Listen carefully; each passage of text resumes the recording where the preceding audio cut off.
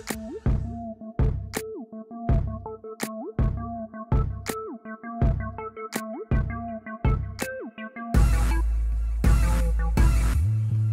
to the Impact Lounge. You are in the #1 place to be for the Impact Wrestling fan. This is the Cool Factor Podcast. I'm your host, TW. And of course, with me is the man with the plan, BQ. Say what's up to the people. Yo, what up, everybody? Pop my collar one time. What's up, everyone? Another really good episode of Impact Wrestling to talk about. And, I mentioned last week, dude, that you were all clean-shaven and looked really weird. So you got a little something coming back in, so it's... There you go. You know what it reminded me of was like LL Cool J. Like every once in a while he'll like, I think he's always clean shaven now, but he used to always have like a little bit of mustache. And then one day he would just come out completely clean shaven. He would just like look so different to me. Yeah. Well, listen, ladies, any ladies out there in Impact Lounge land, you heard it from the man with the plan, BQ. I look like LL Cool J. No need to cross-reference a picture of LL Cool J. Just know that you think LL Cool J looks good. And he said I look like LL Cool J, and you can take his word. So I look like LL Cool J. I'll take it. He's also like ageless. So dude. One of these days I'm gonna give up cookies and see if I can actually look like LL Cool J.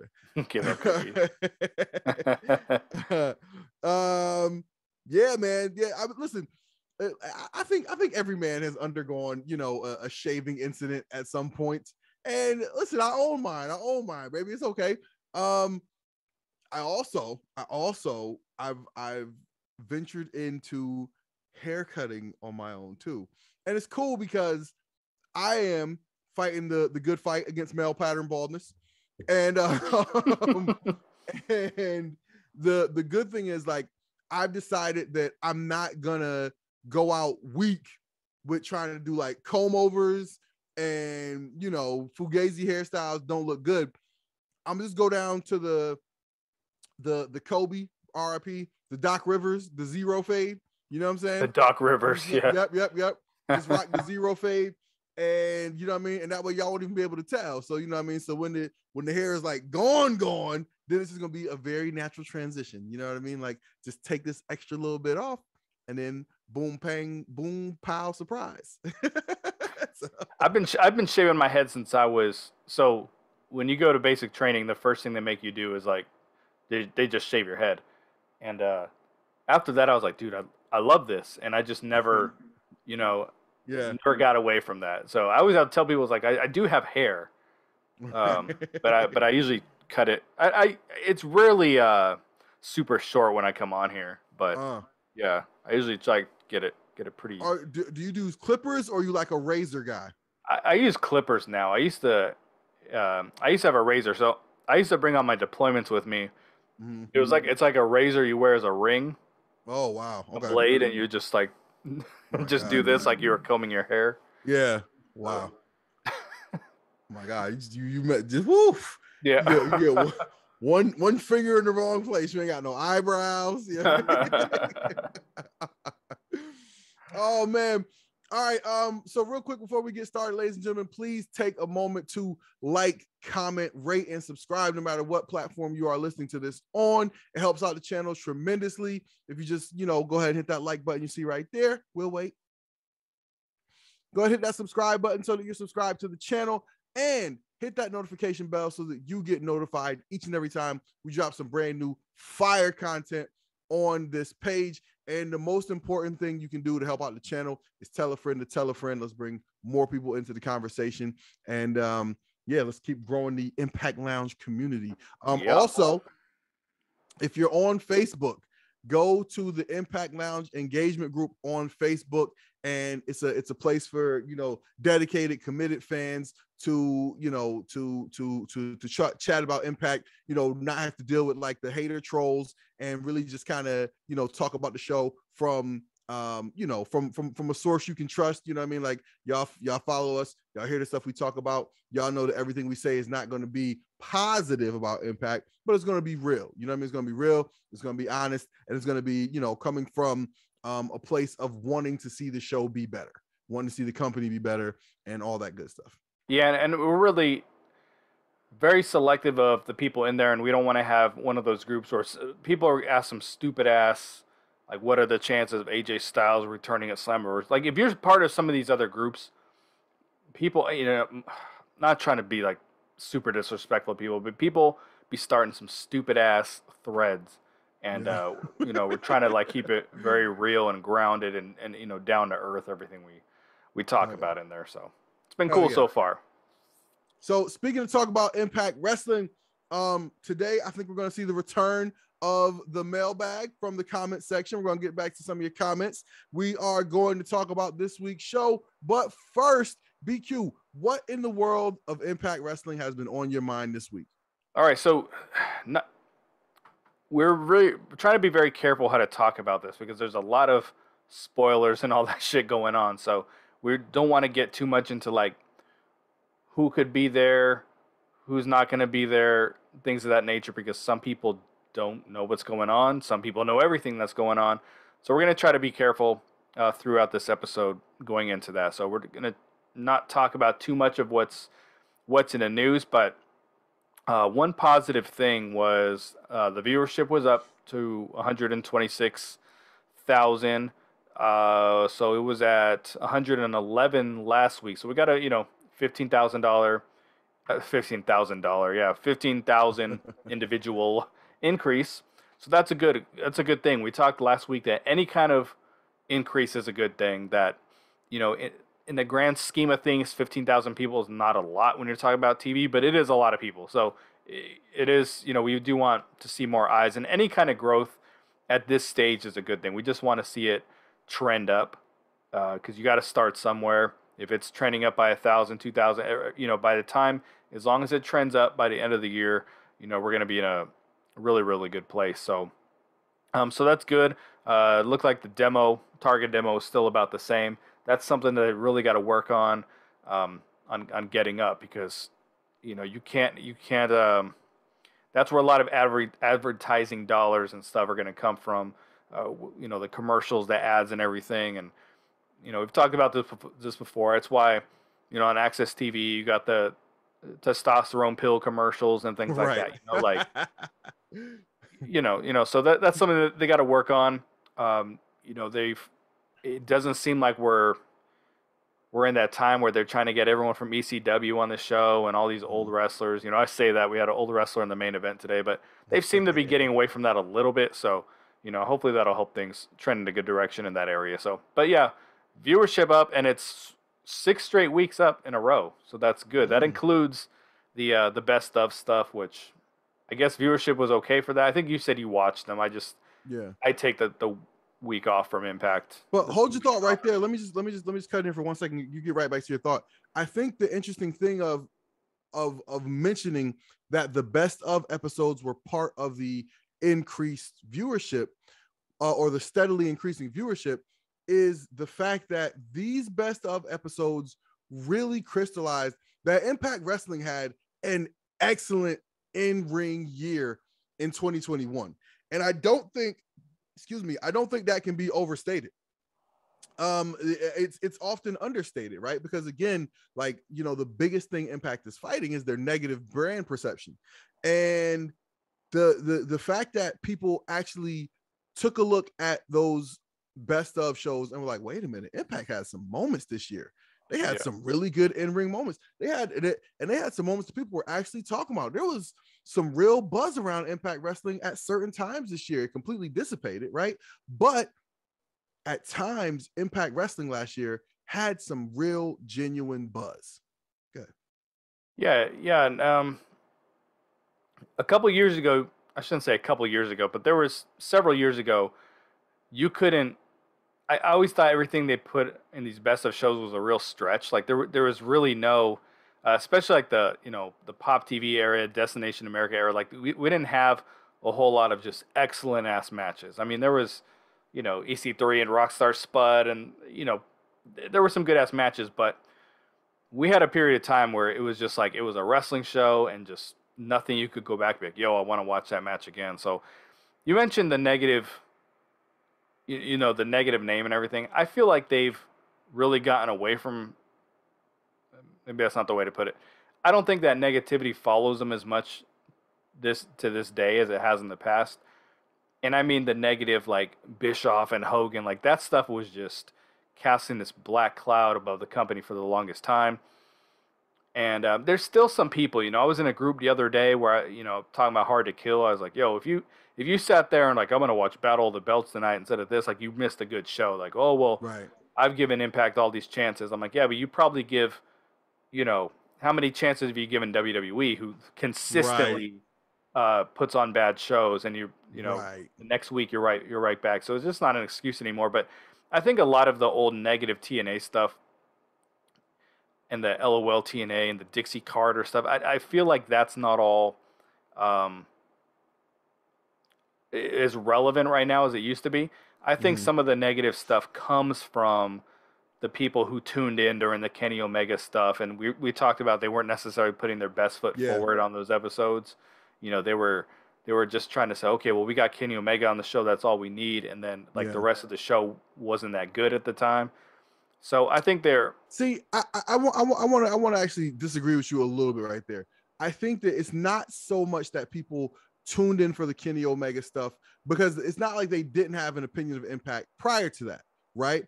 I think that where we are is you're right. We are at a generation of people that didn't even watch a lot of the, TNA Impact on Spike TV.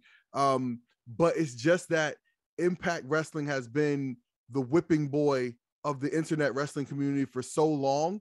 They just know, it's like, again, I always think of Impact and think of like the unpopular kid at school.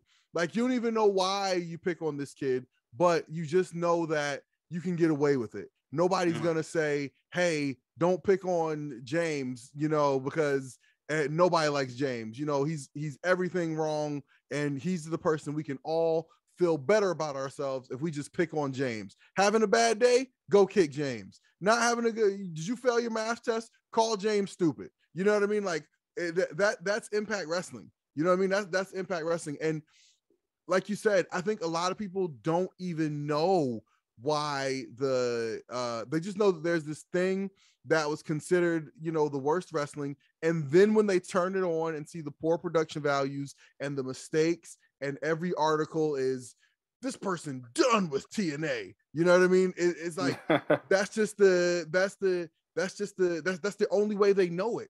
You know what I mean? They only know TNA Impact as James the Whipping Boy. And so yeah.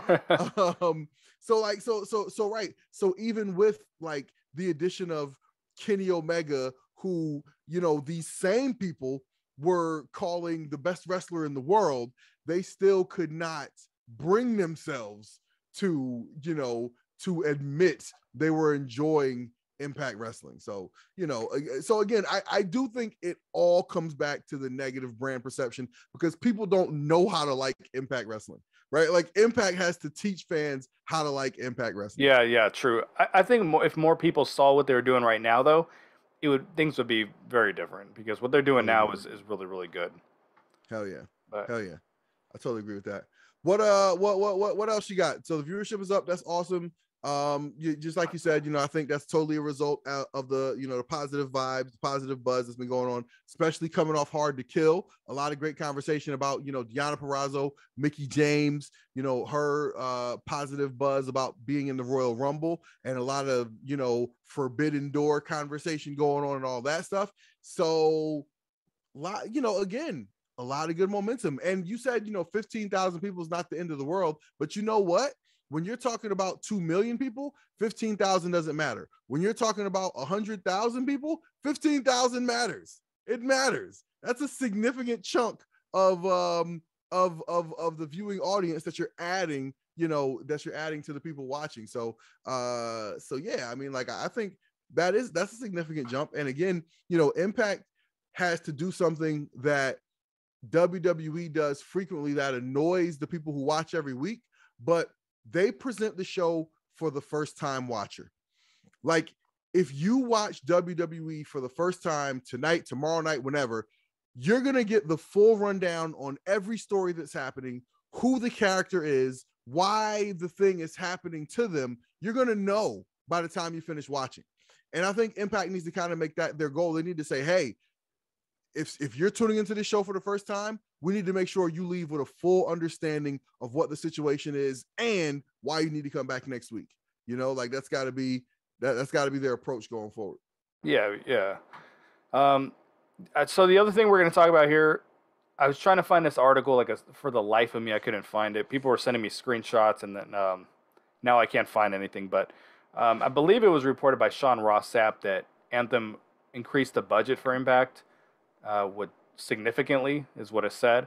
That was supposed to go towards talent pay and production value. So I think from what I understood from the little blurb I read, it was talent pay as far as like paying some of the current talent a little bit more. Because I remember a couple years ago they did give a handful of people raises, and then probably also to bring new people in as well. Because it seems like now they're cycling in quite a few people.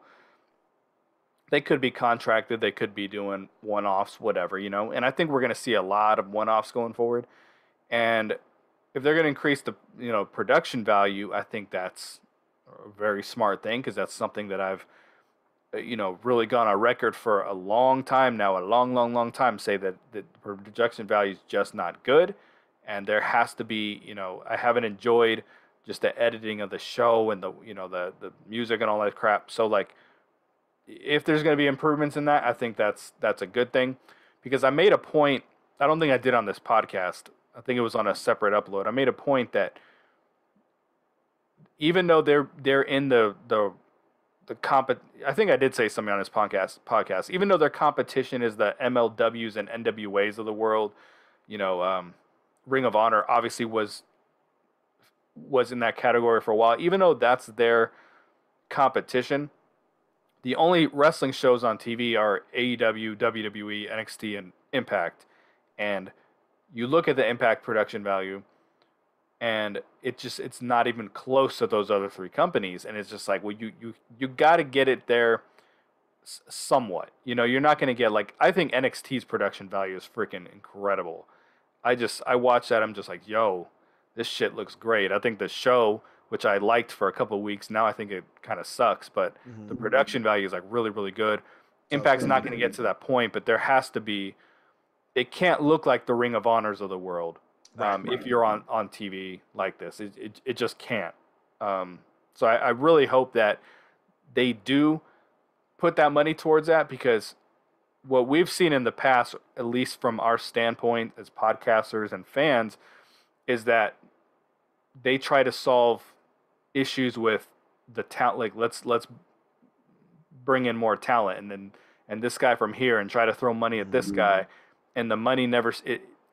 It seems like they don't feel like there's a return of investment on production value and things like that. That's just how it has come across. Like, we're going to put our money towards bringing in this guy and this guy and this guy, but not towards, hey, let's make the presentation of the show look and sound better. Right.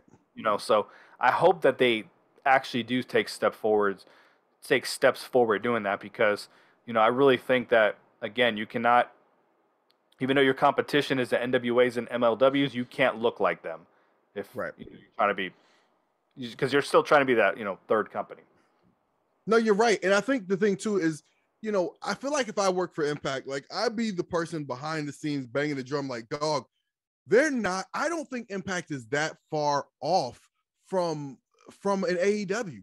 I don't think they're that far. The biggest differences between Impact and AEW is that AEW knows their audience. They know their audience, and they speak to their audience, and their audience is, is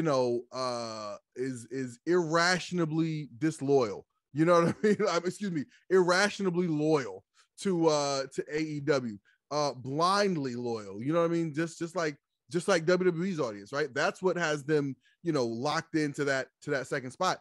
But in terms of like, production value and talent they have access to, like, they're not. Listen, WWE literally has a training facility where they are bringing in high quality world-class athletes and turning them into WWE superstars. You're not going to catch that.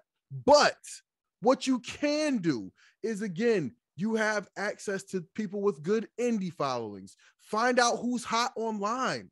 You know what I mean? Like, get out there, do that work. You have access to those people. You know, AEW has found themselves in a pickle because they couldn't resist signing up all that released WWE talent. And now all those people that AEW was really excited were all elite about a year ago. Okay. Now they're, you know, tweeting about how upset they are, or their wives are. They're wrestling on know? YouTube. Yeah. Right. Or they're wrestling on YouTube. You know what I mean? And so, you know, Impact has access to that same talent.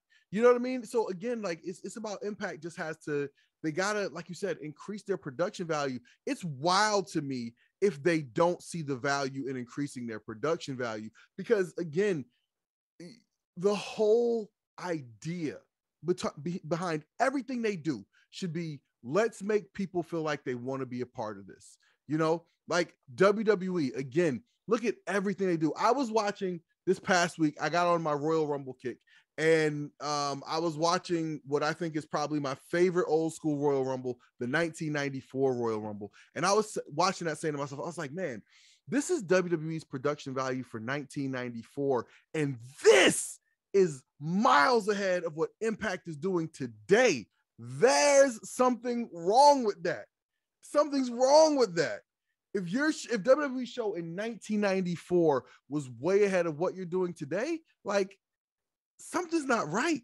You know what I mean? Something's not right. Like, there's something y'all got to figure out. So, and I just, you know, started like looking at things like, oh, okay, you know, the mat is mics. You can hear the slams. You know, again, the music, right? The music. There's more care taken into the music. It's nice and loud so that everybody in the arena can hear it. You know, even that's when they had the little multi-screen, you know, Videotron hanging right over the entranceway. You know, like, it's just those little things still just so far ahead of where the Impacts of the world are right now. So yeah, I mean, like, production value, like it's very important. You gotta make your show something people want to be a part of. I wanted to say two things about production value. One, did you notice how much lower the production value was for the episodes of Impact after Hard to Kill than for Hard to Kill? Like, Hard to Kill was crisp, it sounded clean, it looked very clear, and the episodes of Impact that followed that were right back to the same, you know, lower quality video. You know, it felt more dimly lit. The sound wasn't as good. And I'm like, dog, this is the same venue. It's the same venue. And I, you know, so it had to be the same production crew, had to be the same production equipment. Like, how is this one episode this much worse than the pay-per-view you just did the night before? Like, do you have any idea how that happens? I don't, man. It's really confusing to me. So at first what I had said was, because what I noticed was a lot of the Impact Plus shows, I call them Impact Plus shows. I don't know what the hell they referred to them to as now. They always sounded crisp. I even go back to the one night only shows. They just always sounded crisper. I could just always hear the fans a lot more. And as you know, like I said, I go all the way back to one night only. I go back to the Impact Plus shows now. I could hear everything. Everything was just like crisp and clear. I don't know what it is. Now there was a couple shows, the Knockouts Knockdown didn't sound good. And if you don't believe me, someone did this the other day. They actually put it in headphones, and then they put it next to Turning Point, and we're like, oh my god, you know, holy shit, that sounds like crap. Because the what I was explaining to people, that the audio was peaking, like it was a couple notches too high.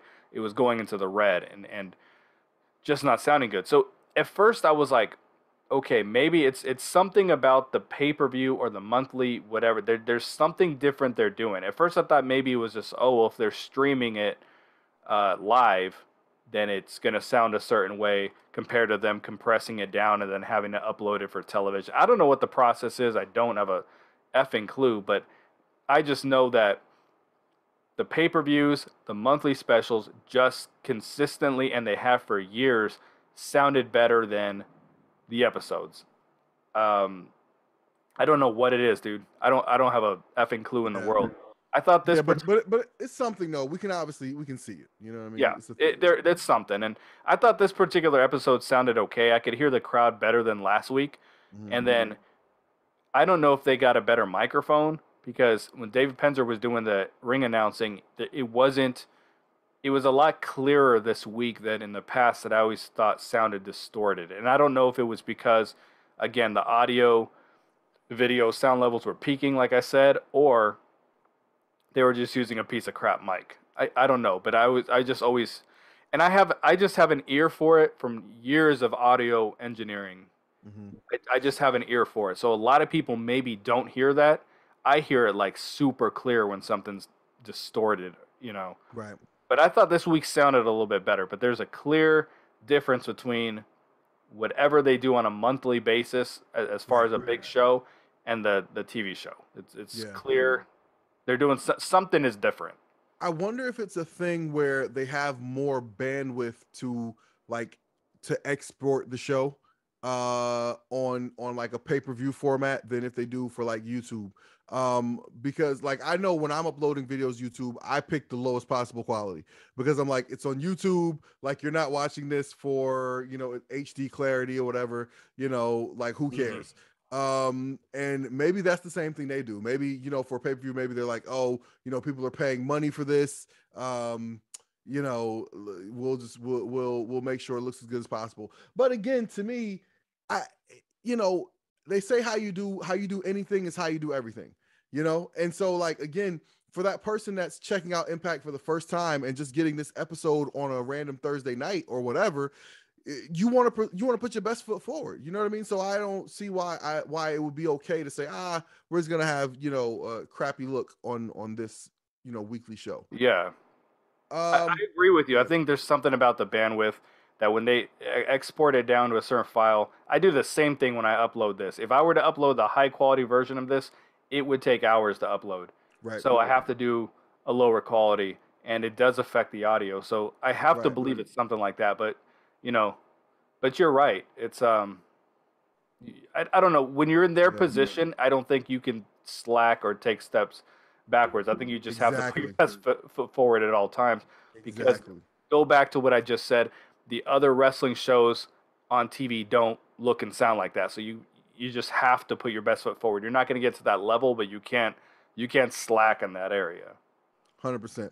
100%. The other thing about production that I wanted to say, you guys know, you know, Lewis Carlin, who, you know, used to be formerly of the Impact Lounge, still does the Shoot Up North podcast. And BQ referenced this, I think, last week. Lewis did an interview with Josh Matthews, which you can check out on the Alliance Pro Wrestling Network. Go check that out on his YouTube channel. And I really enjoyed the interview. It was like, you know, I think 17 minutes or something like that.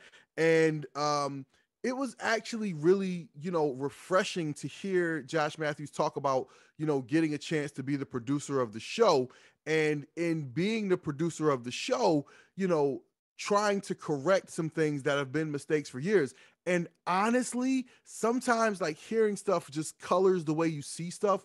And it made me notice more of the things that Impact is doing right from a production standpoint. And they are getting rid of some of like the, you know, previous mistakes and that type of thing. And like you mentioned before, like with Lady Frost entrance, just trying some things, right? Like, you know, again, this goes back to what I was saying about watching the Royal Rumble from a few years ago, how every entrance was just, there was more dedicated production value to each entrance and make each person have their own special feel in some kind of way.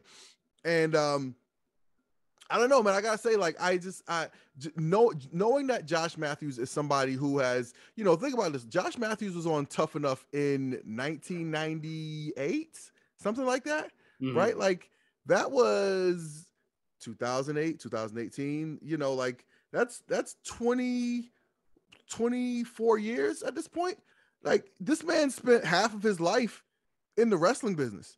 You know what I mean? Like, I think at this point we can say Josh Matthews is somebody who we can trust from a production standpoint as far as someone who knows wrestling, right? Like, you know, there's this hierarchy of, you know, the Jim Cornettes of the world who think only the people who are in the territory business, you know wrestling. You know what I mean? But like at this point, you gotta sit back and take stock of what we're looking at here. And again, you know, for whatever you think of Josh Matthews as a wrestler, for whatever you think of him as a commentator, you know, whatever, right? Like, he's somebody who's been around the wrestling business, which, by the way, I have to tell everybody is a show. It's show business. He's been around this particular type of show business, the production of this particular type of show business in the public eye for something like 24 years now. I just did that math off the top of my head. I don't know if that's correct, but it's been a long time, right? So I said all that to say that I think we can trust Josh Matthews when he says that he's trying to make the show look better. You know what I mean? Because he's somebody he's seen a lot of people try it, and he's seen it done at the highest level.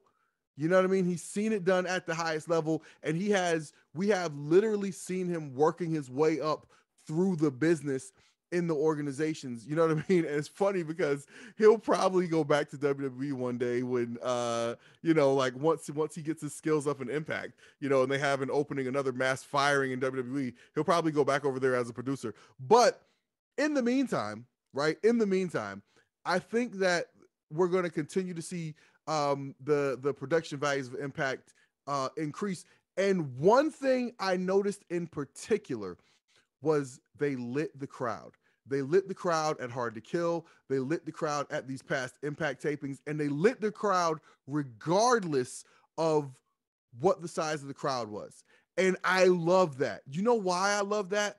Because it's true to the fan. Listen, I watched the episode of AEW, I think it was last week, and they were in Raleigh, and they had the stands all blacked out. Yeah. Listen, there is not a more glaring. You would have been better off putting a flashing neon sign that said "Nobody is here." Yeah. You would have been better off doing that than darkening the seats in the audience. Because ever since you've been on TV, all you've been showing us is all the fans, you know, everywhere, you know, everyone, you're cheering and just showing us how much fans you got. And so to do a show with the stands blacked out, like you could not have pointed any louder and longer to say there's nobody here. And for every wrestling show, when you black out the stands, the fans at home think there's nobody here. So even if you have a smattering of a crowd, like, listen, there's ways you can produce around that. Put the camera on one side, put the fans on the other side. WWE's been doing this for years. TNA was doing this for years, okay? Like, but light the audience, man. Light the crowd. Again, the people at home need to see that there's people in the stands clapping, cheering, yelling, having a good time. They need to see that. They need to see it. You can put in all the fake crowd noise you want to, but the people at home, they're going to believe what they see with their eyes. So lighting the crowd, I love that. Even though, again, it wasn't like jam-packed to the rafters, but like let people see that there are people there. They're real people. They're clapping. They're enjoying. They look however they look, like whatever, but they're real people there. So that's something that I really love that Josh Matthews did. And listen, I mean, as critical as I am of Impact Wrestling, like I got to give them their flowers when they do something right. And I think that I think, you know, I think that the future is positive with Josh Matthews in the production chair. Yeah, and I wouldn't have said that in the past. And the reason I say that is because I felt that there were so many changes necessary to have a better wrestling show. There was one point I was like, well, you have to bring in new people. You just have to. Like, if you just have the same people in the same places, or the same people being promoted up a spot, the ideas are still the same at the end of the day, and it's gonna still look and feel the same. You know, I had said for a long time, like, until you get Josh Matthews out of the booth, it doesn't matter what you do, it's still TNA. It's you know what I mean? So even though I had that mindset in the past, now I feel like, you know what? No, after I heard that interview with him, I was like, he's he sounds pretty dedicated to making the show different, you Yeah. know, and that's all I really wanted. And he's the last person I would have said that because, you know, this was a dude that when he was doing commentary, like I mean, easier said than done. He can say the same about myself, but his vocabulary never changed. It was just always like it got so stale because you just heard everything described the same exact way for the longest time, and it just for me, I was like that his mind doesn't expand enough for what the company needs. But now I'm, you know, after hearing the interview, I would say he's pretty dedicated to that producer spot. So, And let me add one more thing here. I think like guys, I think we were talking about this before we got on the air. We were talking about how, you know, NXT 2.0 just basically looks like, what'd you say? I said it looks like Raw with a bunch of nobodies. Yes, that Raw with a bunch of nobodies. And remember how I told you why it looks like that? Because the person who's producing it, it's probably Bruce Pritchard, and he has a format for Monday Night Raw. He just goes in and deletes the name Monday Night Raw, inserts NXT. He deletes the name of the person in the first segment of Raw, inserts the name of somebody from NXT. Down the line, it is Monday Night Raw with nobodies. You know what I mean? It is the same thing. And so that's an example of producing, going through the motions. And Josh Matthews, like you said, appears to be passionate about producing Impact Wrestling, about making his mark as a producer in the wrestling business. And I can't tell you how valuable it is because producing is a thankless job. You know what I mean? Like we will all sit there and marvel at how amazing Lady Frost her moonsault looks, but nobody's gonna sit and talk about, you know, getting the perfect camera angle to show, you know, the way she rotates and just goes over absolutely perfectly. Like nobody talks about the producing and you know, and the directing. Like, you know, people don't talk about that type of thing. So producing is a thankless job. So having a passion to produce a show well, I'm telling you, man, like you can't buy that. You can't buy that. You can pay people lots of money, but you can't buy somebody really being truly dedicated to having a vision for how they want your product to look and to have passion for how it is executed. You know what I mean? I'm a TV producer, okay? And I can tell you that having passion for how something looks because it has your name on it is the total opposite of going through the motions and, like I said, deleting the things out of one rundown and just replacing them with the current days, you know, or the current shows names and segments. Like so I just wanted to say that to everybody, you know, who's listening in Impact Wrestling world. Like, we've given Josh Matthews a lot of shit. You know what I mean? Like, some of it earned, you know, like with the Jim Ross comments and that type of stuff. You know what I mean? Like, he brought some of that stuff on himself. But I think so the number one thing Impact Wrestling needs is people who are passionate about making the show look good. You know what I mean? Because it helps everybody out. It helps out their own brand. You know what I mean? Like, it helps out the company, yada, yada, yada. And I believe that Josh Matthews is passionate about making Impact Wrestling look good.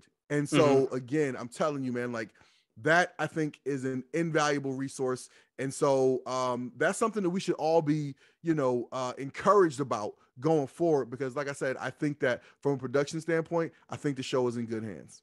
And people, you know, I got a tweet the other day, and I get him every so often. People are like, oh, I know you hate Josh Matthews. I have never hated. I love Josh Matthews. I just didn't like the way the commentary was trending. That was just my biggest thing. You know, on Pop TV, I thought he actually sounded pretty good. He always had a lot of fire in his voice, and he kind of had a deeper voice. And I think he was saying he used to lose his voice, and I think he got away from having that fire to preserve his voice for the tapings.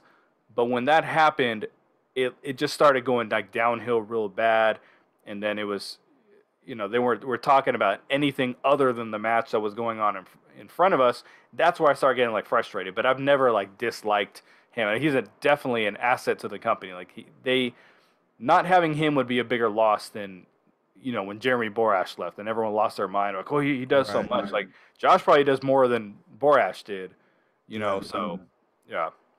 Yeah, hell yeah.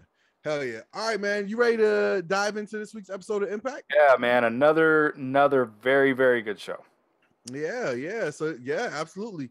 You know what? This is actually going to lead me to a point. I just want to jot it down here, and then we're gonna get into this real quick. I just want to jot down this point so we come back to it. All right, for those looking at us, I'll just do a little dance number, little routine. Yeah. Sorry for the dead air. entertainment. That's a production no dead air. All right. So here we go. We had Jordan Grace versus Lady Frost for Digital Media Championship. Of course, Jordan Grace won. I didn't even watch, but I'm actually going to go back and watch that match because I'm a big Lady Frost fan.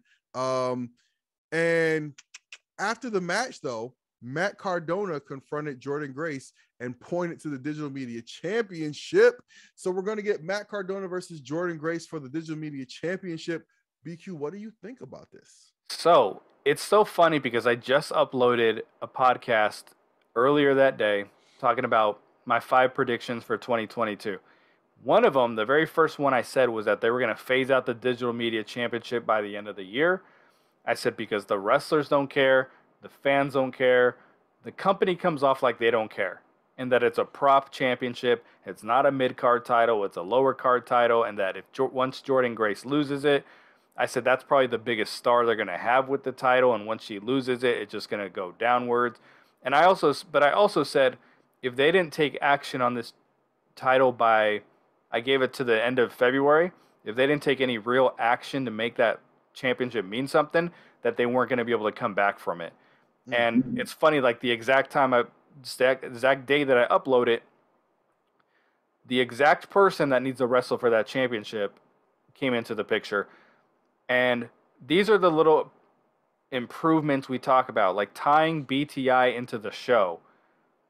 And now BTI is half an hour. It should have only ever been half an hour because the match is the only thing that I ever cared about in that show. The rest was complete fucking fluff.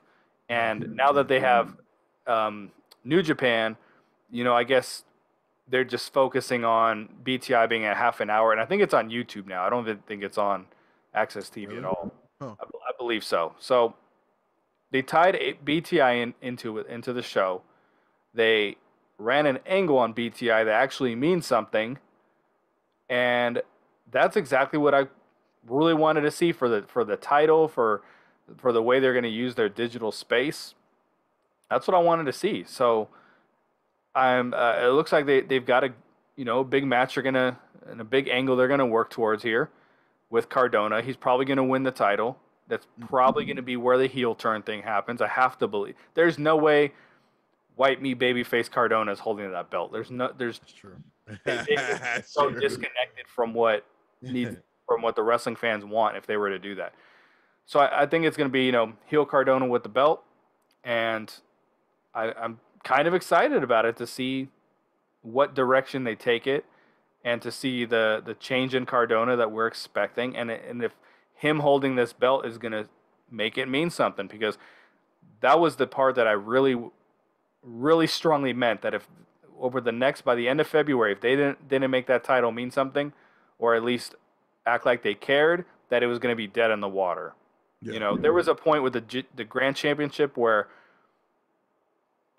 I liked it in the beginning more than most people did, but it did get to a point where it was officially a prop.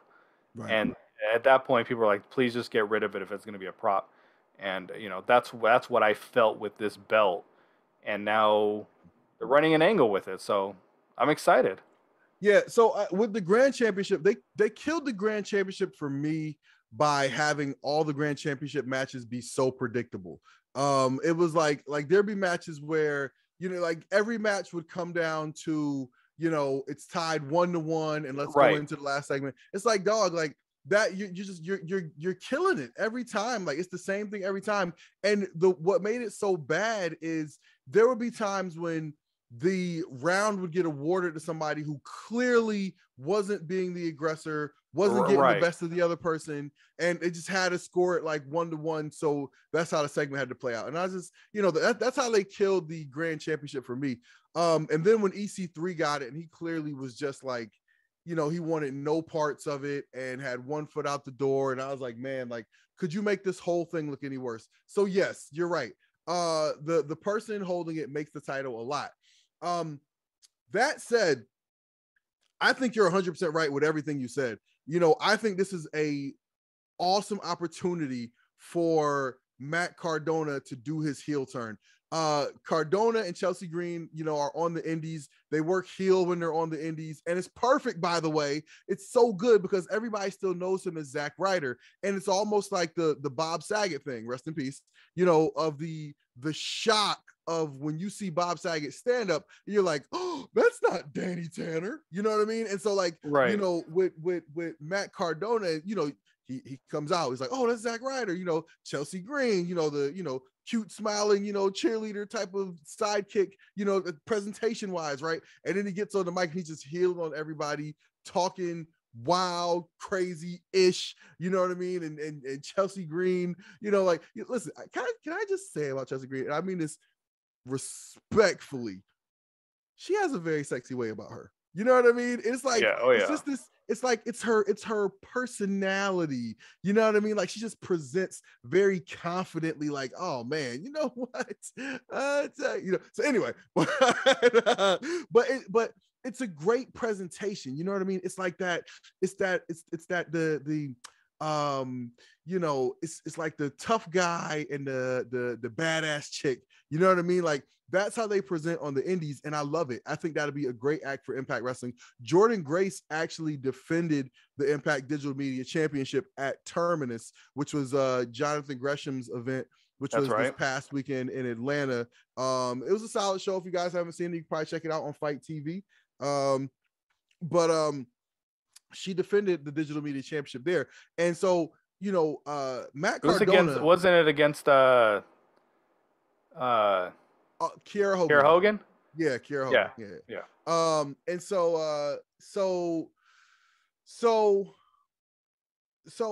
I can see Zack Ryder and Chelsea Green taking that Impact Digital Media Championship all over the indies and defending it. And if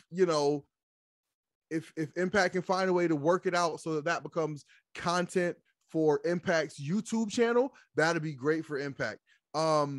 I know this is always too much to ask, but I feel like Jordan Grace, with her great social media presence, and Matt Cardona with his really good social media presence, if you take a couple of weeks, you could really build this match. You could really build this match and do it on YouTube. Do it on YouTube. See how many views you can get up for that. I think, man, if they just take their time with this can be something fun that grows Impact's digital. You know what I mean? And just, again, you just got to put something people actually want to see on digital, and people will go. Like, I say this all the time. People are like, oh, I can't find Access TV. You need a jailbroken fire stick and two shoelaces rubbed together with tinfoil. Like, but you know what? If SmackDown moves to Access TV, that shit would still do 1 million, 2 million views. People would find it. People would find it. Okay. So yeah, man, like, I think Impact just has to go out of your way. Like you mentioned before, like with the Final Deletion, right? They did an amazing marketing campaign around the Final Deletion. And you know what was, I think, the most effective thing they did in marketing the Final Deletion was they posted the videos of well-known people watching and reacting to it. Okay, like, so do something like that, man. Genius. Yes.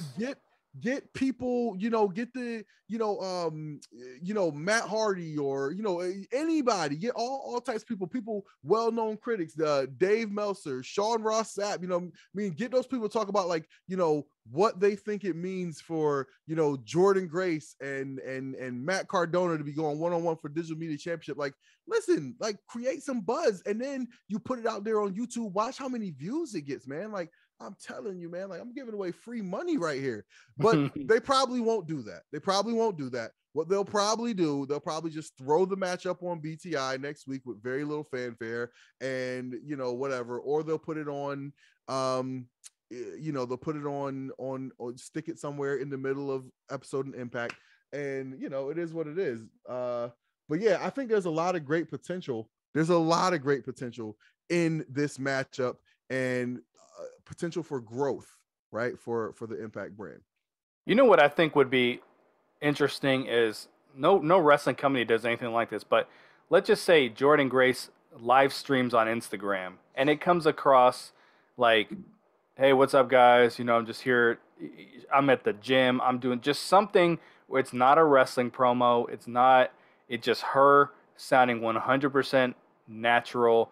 Maybe she's at her home and Matt Cardona attacks her on the live stream. Oh man. You know what I'm saying? Like, so where it's not, again, not wrestling promo where she's talking about wrestling, like she's talking about her diet and her just the shit people do when they live stream. And then you build an angle like within that to where it comes across like it's almost real. You know what I mean? Right. And even if the camera like cut out right after that, like she's sitting there talking about going green and making a smoothie or something, all of a sudden right. takes her out and the stream cuts out. Like people would fucking talk about that because it's just different. It's, you know, so in this digital space, there is so much that they could do if they're willing to be different, but we're just not seeing that yet. Right. Exactly. By the way, I know people who will do this for you for the right price. Okay. So we had Tasha Steelz with Savannah Evans versus Chelsea Green. Knockouts World Champion Mickie James joined Tom Hannafin on commentary as D'Lo Brown is still recovering from last week's attack at the hands of the Ring of Honor Renegades. After winning the first ever Knockouts Ultimate X match, Tasha Steelz is the #1 contender for the Knockouts World title. Chelsea Green hit a curb stomp on Tasha Steelz on the apron. Steelz countered the Unprettier into a code breaker for 2. Steelz connected with a vicious cutter for another near fall. Then Green hit a top rope crossbody, but Tasha Steelz rolled through. Steelz put Green away with the crucifix bomb. Tasha Steelz got the 1-2-3 over Chelsea Green. After the match, Tasha Steelz sent a warning to Mickie James. She grabbed the microphone and, you know, she talks about Mickie's family, and, you know, she gets Mickie to come into the ring and confront her. And of course, a brawl breaks out with Steelz and Evans gaining the upper hand. Then Chelsea Green makes the save, allowing Mickie to send Tasha running away after a Mick kick. What do you think about this whole segment right here? So I enjoy this match a lot. I thought it was a good way to kick off the show. It was a match I cared about. There's a lot of times where we watch the episode and there's a match and I say, I just didn't care. I say that quite a bit. I actually cared about this. I wanted to see these two girls wrestle. You know, Chelsea is not winning right now, and I think that's going to help in this eventual heel turn thing. I think she's at the end of a babyface run, just like Cardona is. So why not just have her put people over in the meantime? So I think they're doing good with that. But it was a good match. I still believe that Unprettier is going to hurt somebody one day, the way that she does it. Did you ever see, I don't remember if I've asked you this before, the video of Marty Jannetty doing the rocker dropper on a jobber, and he paralyzed him? Mm-hmm. That's what I see with this move, man. Like, obviously I'm not a wrestler. She knows a lot more about that move than I do. But the way that she jumps in the air scares me every time. I was like, someone's going to get hurt one day. I just feel like it is, but, you know, hopefully not. It's actually a move that I like when it's just like the way Christian Cage does it. I like it like that. The jump scares me. I thought the crucifix bomb, I like the crucifix bomb. That's actually a move I actually kind of like, that I've always felt was a good way to win matches with, and no one ever seems to win with it. I don't know if that's going to become a new finisher for her, because she was doing the frog splash, which I didn't care about. I didn't care for. And, you know, obviously one of my kicks has been the Impact finishers. And, you know, the top rope splash, you know, she was doing a top rope splash. Willie Mack does it. You know, Jonah does it. And I'm pretty sure if I look at the roster, there's probably one other person who does. So I didn't like her doing the frog splash thing. She was also doing the cutter. You know how I feel about the cutter. Lots of people use the cutter. So I don't know if this is something new for her, But it's a move I dig, and we'll see if she uses that going forward. I thought the promo afterwards started off really good. I thought it was a little long, and I stopped buying it at the end when she started bringing the family in because it just sounded. It was like, okay, we know where you're going. We're trying to bait her into the ring. Yeah, and it was just kind of been here, done that type of shit. And Right. she's, your kid, haha, fake laugh. And it's just, and then Mickey James was supposed to be like irate from it when it really Yeah. wasn't delivered in a sense that Mickey James should have been like that hot about it. Mm. And then the angle after, they love to get. I said this a couple weeks ago. They love to have wrestlers get their hands on each other like before Yeah. big matches. I'm always a big fan of not doing that, but really over the and they've been okay with it in the past, but really over the past like year, they have been these motherfuckers are gonna fight like 50 times before the pay-per-view. Yeah. Maybe not in the ring, but there's gonna be brawls or something. Like they just like to do that. And so in that post-match angle, I was kind of like, I'm not really into this. And then Chelsea Green showed up, which just told me that we're probably gonna get a knockouts tag match here pretty soon between the Yeah. two sides. And then in that case, Mickey and Tasha are gonna wrestle, so I don't know. I just like to see them have space between each other, you Yeah. know. I mean, it's tough because the difference in like WWE, WWE is a touring company. So if we're getting, let's say Sasha Banks versus Bianca Belair at WrestleMania, like, they're gonna work a bunch of times together on the house shows to prep their WrestleMania match. You know what I'm saying? Yeah. So like in Impact, they don't really have that same luxury of like making sure that people get a chance to work together. So, I think there's that aspect to it, which is very important. You need these guys to get chemistry together so they can put together a good match. So you do want to try to get them in the ring together, but ideally, you just don't want it to be on TV because again, it kills the intrigue of the fan. Like they don't have to say what if, they don't have to say what if these two people got in the ring because we're seeing them in the ring, So, Right. all right. So Matt Cardona had an interview backstage with Gia Miller where he basically confirmed what we just talked about, that he's going to be challenging Jordan Grace for the Digital Media Championship. He basically said that he invented the web championship. And so he's, coming to claim that back. All right. Then we had the Influence versus Decay. Come on, guys, listen, Decay don't win shit. You know what I'm saying? Decay. Yeah. The Influence beat Decay. We don't got to go to the details. But actually, something that was interesting here is they did an injury angle for Rosemary before the match started. They act like she got hurt, and she came out wearing a jacket, and she was like thrown down or something, but she wanted to let Havoc still do the match by herself. So that was weird. Rosemary's obviously hurt, and she can't wrestle right now. So that was interesting. Yeah, she must be, because what they did to her to take her out is no different than you would do in a match. Right. And they were basically like, you can't compete, So Right. it's the thing is, if the Influence is wrestling for the belts, like they need a definitive win. Like they haven't been beating anybody up to this point, and then now that you're having them win a match, it's not a definitive win. I'd like the finish of the match, so I bought it. It was I don't remember what the first move was, but then Tennille Dashwood hits her finisher, and then they hit their tag team finisher, which I like. I like that move. I remember the Head Shrinkers used to use it back in the day, but I bought the finish. And then, did you see the picture on social media of they're laying on the ground with her? Caleb is taking the picture, and the Influencers both are like posing, and then I'm gonna send it to you, and then Havoc's like her face is just like knocked out. That shit is so funny, man. I didn't.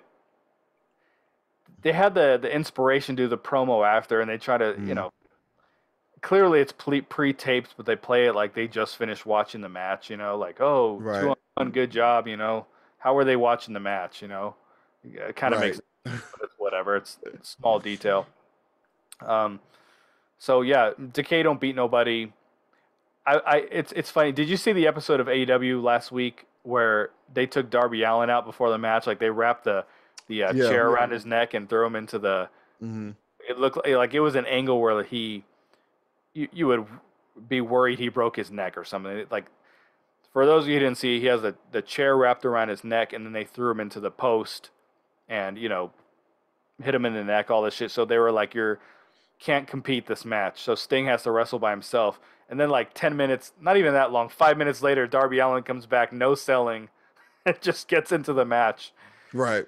Like, He don't sell anyway. He don't sell. He don't sell nothing. I'm only bringing that up because it was just so ridiculous. Right. People think I complain about Impact. If I were to do an AEW show, I complain about that shit way more. I think things they do good, they do really, really good. But the things that they don't do good, they do like really, really bad. You can tell me off air what the things are they do good. We can talk about that later. Okay. All right.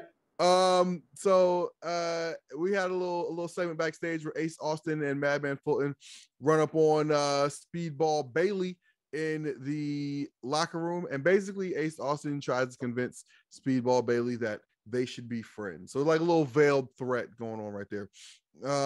Next we had the Learning Tree, Zicky Dice and VSK going against W. Morrissey. So you guys can pretty much guess how this went. W. Morrissey beat the shit out of both of them. And so he beat both of those guys. Then Morrissey gets on the mic and sends a warning to Impact World Champion Moose. Morrissey claims that he won't stop his path to destruction until he gets what he wants, a shot at the Impact World Championship. Then he tells Moose to come on out, and he says, "Moose, if you're not going to come find me, I'm going to come find you." And as he walks back through the curtain, who else is there? Scott Moore. Star of the show. Yes, he stops Morrissey in the hallway and tells him that he's going to get his shot against Moose on Saturday, February 19th on Impact Plus. And for those of you in New Orleans, you get to see Moose versus Morrissey up close and personal. So they made the match. And what'd you think about this? So it's funny because now we have confirmation the headset actually works, because they're trying to contact you on the headset. Yeah, right. Yeah. So before this though, we got, as much as I miss Josh Matthews talking over We Own the Night, this was something kind of different. He was backstage. It came off like the old Mean Gene Okerlund videos, the here's your WWF report, and just that they Yeah. I did like that, by the way. I loved it. So I think it's a good spot for Josh if they were to do that going forward. I don't know what they would do with that. In the past, I would say run down the Impact Plus show card, because they didn't used to factor that into the television show. Now they do. So I don't know what they could do. They could promote live events. Promote live events. There you go. Yeah. Promote live events. It could be, it could promote promote signings, promote shows, you know what I mean? Promote like anything. Like, I think that's a great idea. Yeah, promote the digital exclusive match that they just put up on YouTube, something, But it was a nice break. It was just something different. But again, it was Josh over We Own the Night. And dude, I wrote here in my notes, this King's Daughter, like they showed a video. I just wrote WTF. That shit looks horrible to me, dude. The other movie they showed last time looked okay. This, I'm just like, what is this? It has Pierce Brosnan in it, so I'm just like, well, they got a big name in it, but that was my biggest question. Like, how did they get Pierce Brosnan? Like, is Pierce Brosnan hard up for money? Like, how did he end up in this? Like, did he lose a bet to somebody? Is the director of this Pierce Brosnan's daughter? I mean, like, he owed someone a favor. Yeah, they're cashed in. Yeah, remember back in '94 we made you said you owed me one. Right. Is this like what the loser of his fantasy football league had to do? Yeah.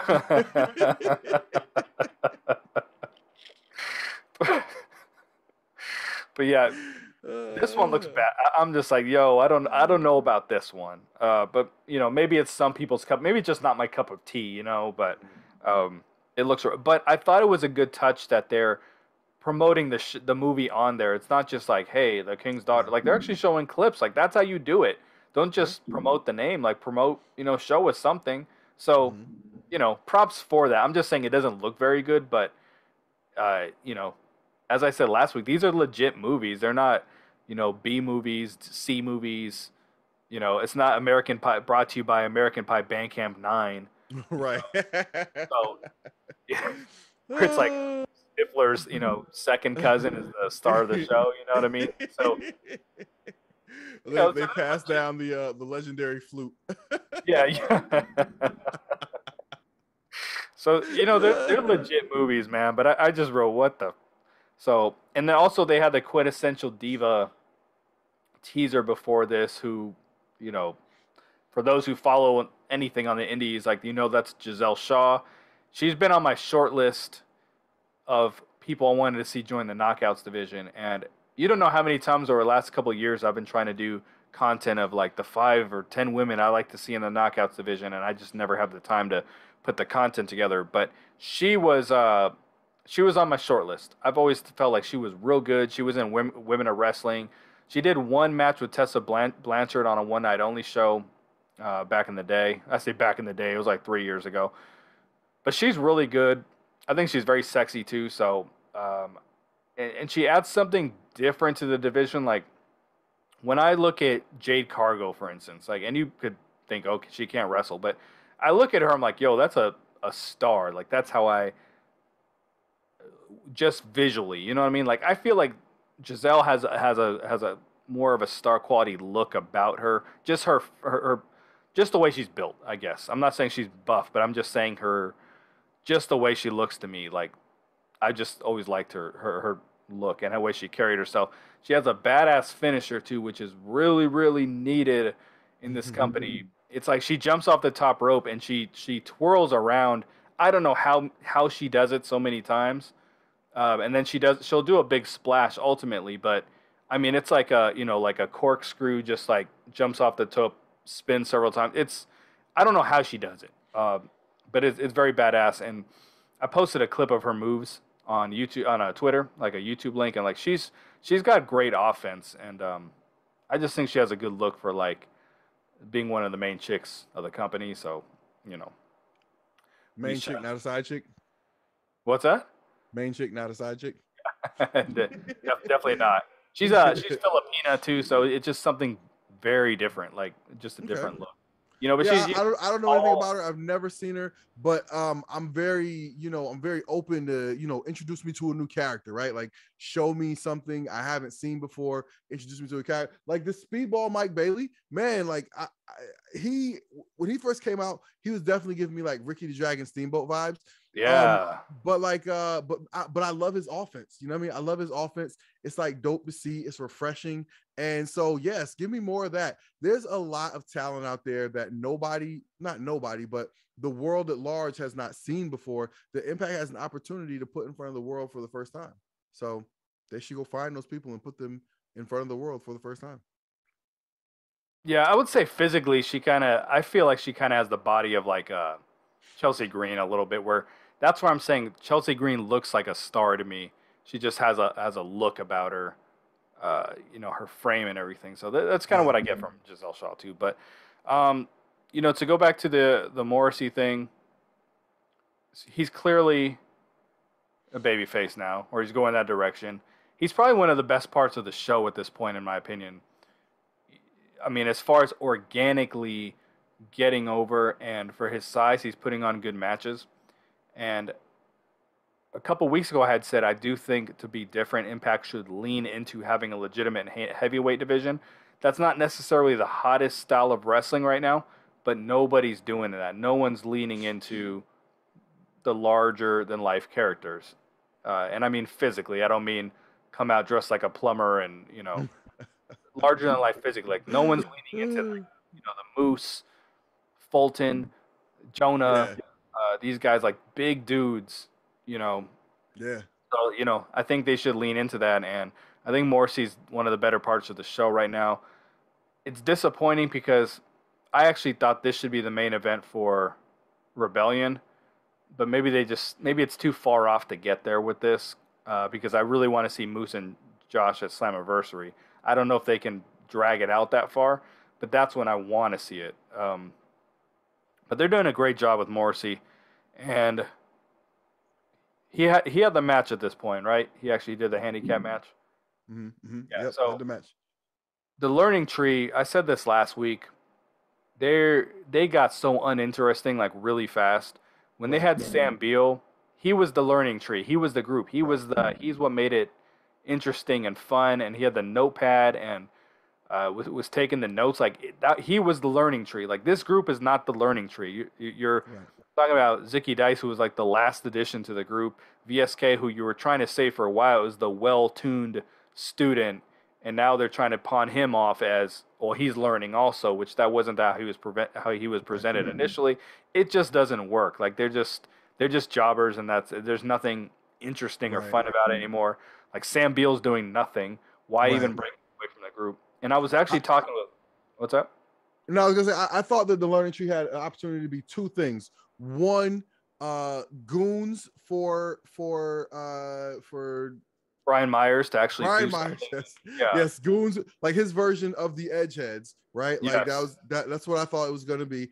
And the other thing was a vehicle for Sam Beal to grow and get over, right? Like again, if you do, we've seen the Miz do this time and time again. You get a person, you treat them like crap on TV, and they get over with the crowd. We saw Maria Kanellis do this with Allie. Like it's a tried and true formula, and it works. But I don't know if they're having some sort of contract issue with Sam Bill, but they look to be in a good place with that. And now, right, they're very much not. Like I have no idea what this thing is. Like those guys, they're not functioning as quality goons for Brian Myers because Brian Myers isn't doing anything. And so, Right. Yeah, like I'm not sure exactly what this is right now. I actually had a chat with Manny Lemons a couple days ago. So he was in the learning tree for a little while, and then they cut him. And I guess kind of what I got from him is I think he felt he was saying stuff without saying stuff because you don't know me. But I think he was under the impression it was going to be him and Beal, and that was going to be the learning tree. And then they brought in VSK, which he said, I understand because VSK is like his real student. So they want, Brian Myers is going to help get him on. So he's like, I understood that. But from my small conversation with him, he didn't understand why he was cut. Like, I think he expected to be a part of that going forward. He's supposed to be at the next, he said he's at the next set of Impact taping. So how they use him, I don't know. But it just seemed like the initial group that had Beal, Lemons, and all that, like that just worked. And then you had Zicky Dice, and then once you brought VSK in, it just started going like a weird direction, and now it's like right. But again, the group needs a star, right? The group, there has to be a star of the group, and that's why, like, even with like Violent by Design, right? Like you got Eric Young, right? There's a centerpiece of the group. If you could say nothing else about Violent by Design, you could say that's Eric Young's group. You know what I mean? Like with the learning tree, you can't even really say this is, I mean, you could say it's Brian Myers' group, but what are they doing? Again, they're not fighting it. They're not winning any matches. They're not, like, they don't have any aim or direction. So yeah, like, it's just, I don't know. It feels like a waste. Like they're not doing anything of note with these guys. So, backstage, we got to see Scott D'Amore running away from W. Morrissey to cut off Matt Taven, Vincent, PCO, Mike Bennett, and Maria Kanellis from getting into the show. They did the whole, hey, we got tickets.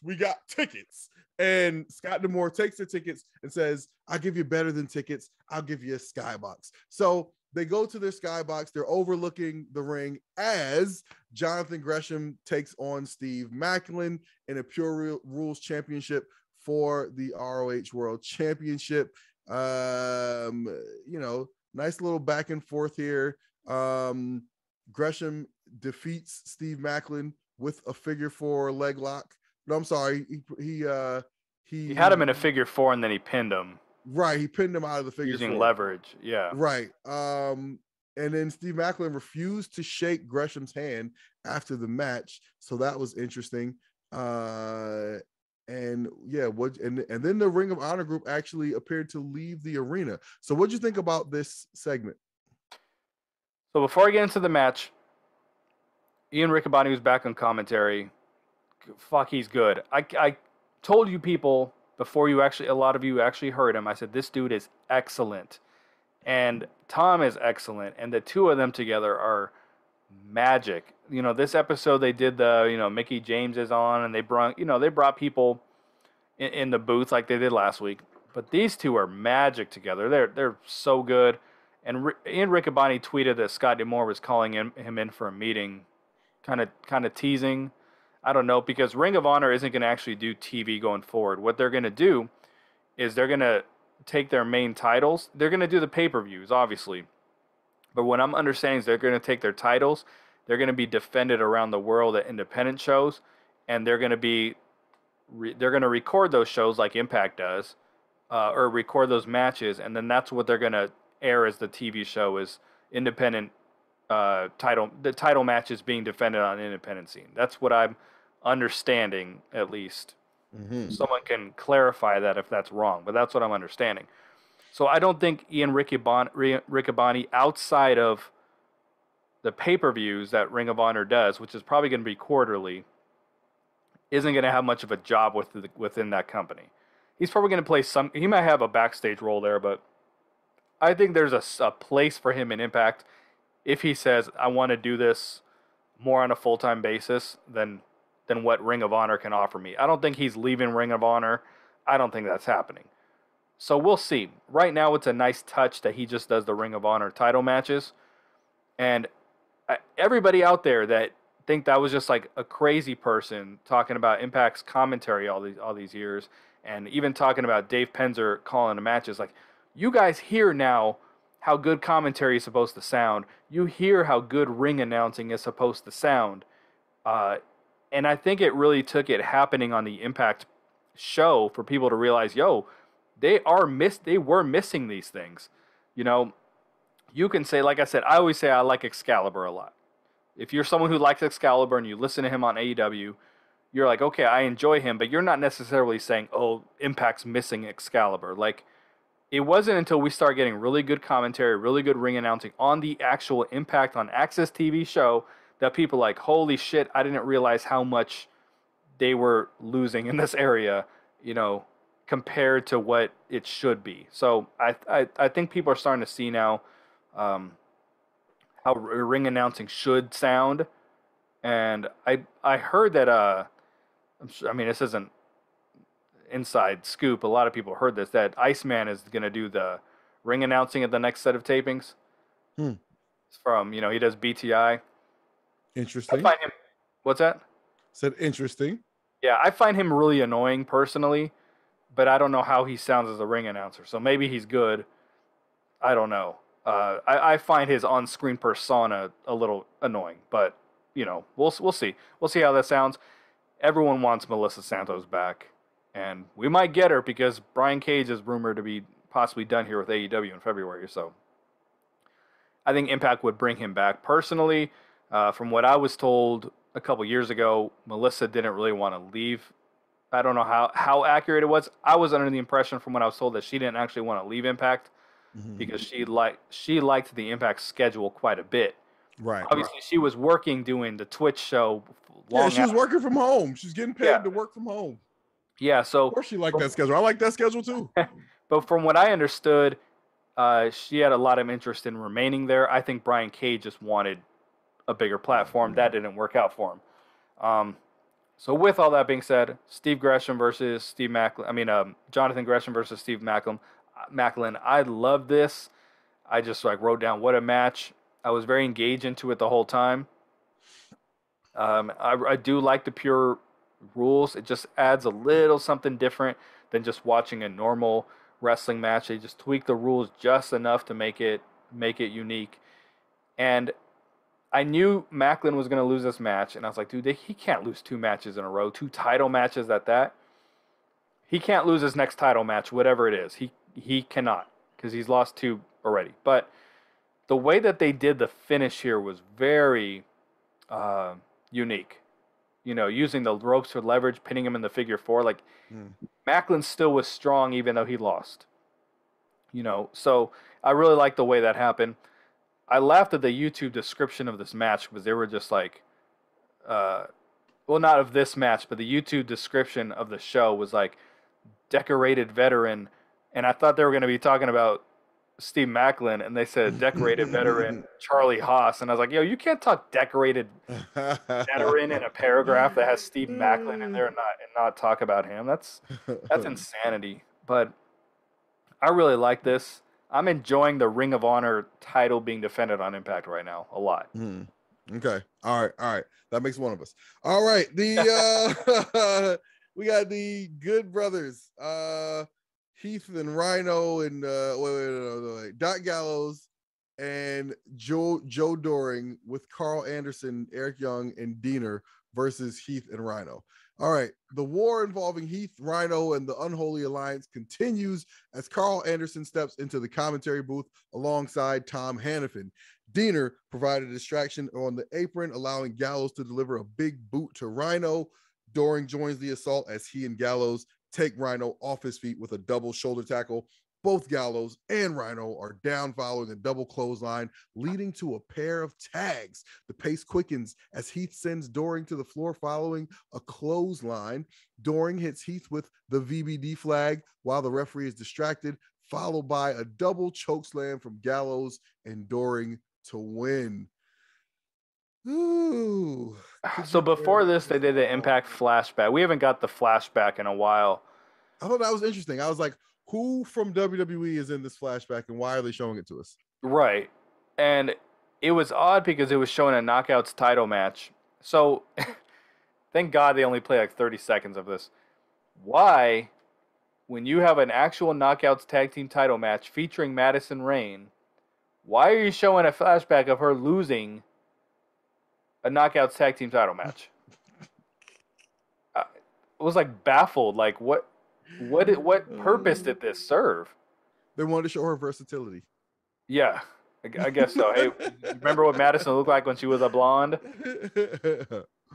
I just I don't know. This match, Gallows and Doring versus Heath and Rhino, didn't care. I don't like Bound by Design. I just don't. Yeah. And Heath and Rhino, I was optimistic for Heath when he joined, but once they kind of just went back to him, I was not. I know you weren't. No, I was optimistic.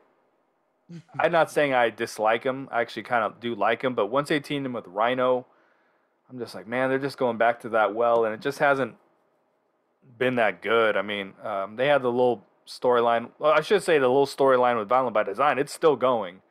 It didn't matter. Rhino wins a grudge match, and it's a no DQ, and the hardcore war and shit. None of that matters. Like, they're just still freaking fighting. And I'm just like, what? I don't understand why they had this match. Well, I know why they had it, because they were just like, we lost a hardcore war. Carl Anderson got pinned. Like, these two guys, if they wrestled, they could win. And that's like what they're doing. But like, why? Like, what is this really accomplishing? These guys, I don't know, dude. I'm just like, what the hell is this? I didn't really care. The choke slam is not one of my favorite finishers in the world, especially the double choke slam. Like, if you're not Kane and the Undertaker, like, that's not cool. So, I don't know. It was a good episode overall, but like, this particular match was just the point in it where I was just like, I don't really care about this. I just want it to be over. Yeah, the Impact Tag Team Championships are non-existent. They don't exist. Like, the Impact Tag Team Championships, there's just, what are they? You know what I mean? What are they? I'm interested to see, like, when the Good Brothers contract comes up, if they re-sign with Impact, because I just don't see the value. I haven't seen the value. Nothing about them. Like, I don't need to I don't stop fast forwarding when I see them on my screen. I don't check something out because I know fast forward even more. Yeah, I mean, like, I don't get the value. You know what I mean? Again, maybe they're drinking buddies with Scott. I don't know. But people still think they're cool. I guess we should take a poll. Do people still think that these guys are cool? Do people still think the Good Brothers are cool? Do people still think the Bullet Club is cool? I need to know. It's 2022. I need answers. People. Excuse me. The road to no surrender continues next week. Thursday on Impact, Knockouts World Champion Mickie James addresses the Impact Zone just 2 days before she competes in the Royal Rumble, and so much more. You know what's probably going to happen in that match? Mickie James is going to come out. She's going to address the crowd, and she's going to get interrupted by a parade of challengers. She's going to get like Tasha Steele is going to come out, and then Chelsea Green's going to come out, and then Lady Frost is going to come out, and they're all going to talk about wanting to challenge Mickie James. That's probably what that'll be. And they're all going to brawl, and she's going to throw them over the top rope. Yeah, probably. That's probably exactly what's going to. Ew, gross. All Please right. Please don't. Okay. So the main event was Chris Sabin joining Tom Hannafin on commentary for Charlie Haas's in-ring debut against Josh Alexander. Haas targeted the knee of Alexander early, going for wraparounds. Wrapping it around the steel ring post. Haas dealt further damage to the knee with a submission attempt.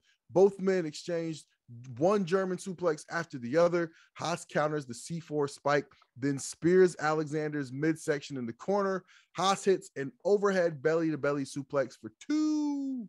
Alexander turns the tide, locking in the ankle lock to win by submission. After the match, Haas and Alexander embraced in the middle of the ring until out of nowhere, the Ring of Honor 5 attacked them from behind. Rich Swann, Willie Mack, Heath, Rhino, Jobber Squad, Eddie Edwards, and Chris Sabin came out to make the save, sending them scurrying into the crowd, but they didn't scurry into the crowd. They went back up to the balcony where Maria Kanellis grabbed the mic and revealed that they will now be called Honor No More. And that's pretty much how the show went off the air. So what'd you think about this final segment? The Charlie Haas, Josh Alexander match, and the revelation that the Ring of Honor 5, the Ring of Honor Renegades, the Ring of Honor Invasion will be called Honor No More.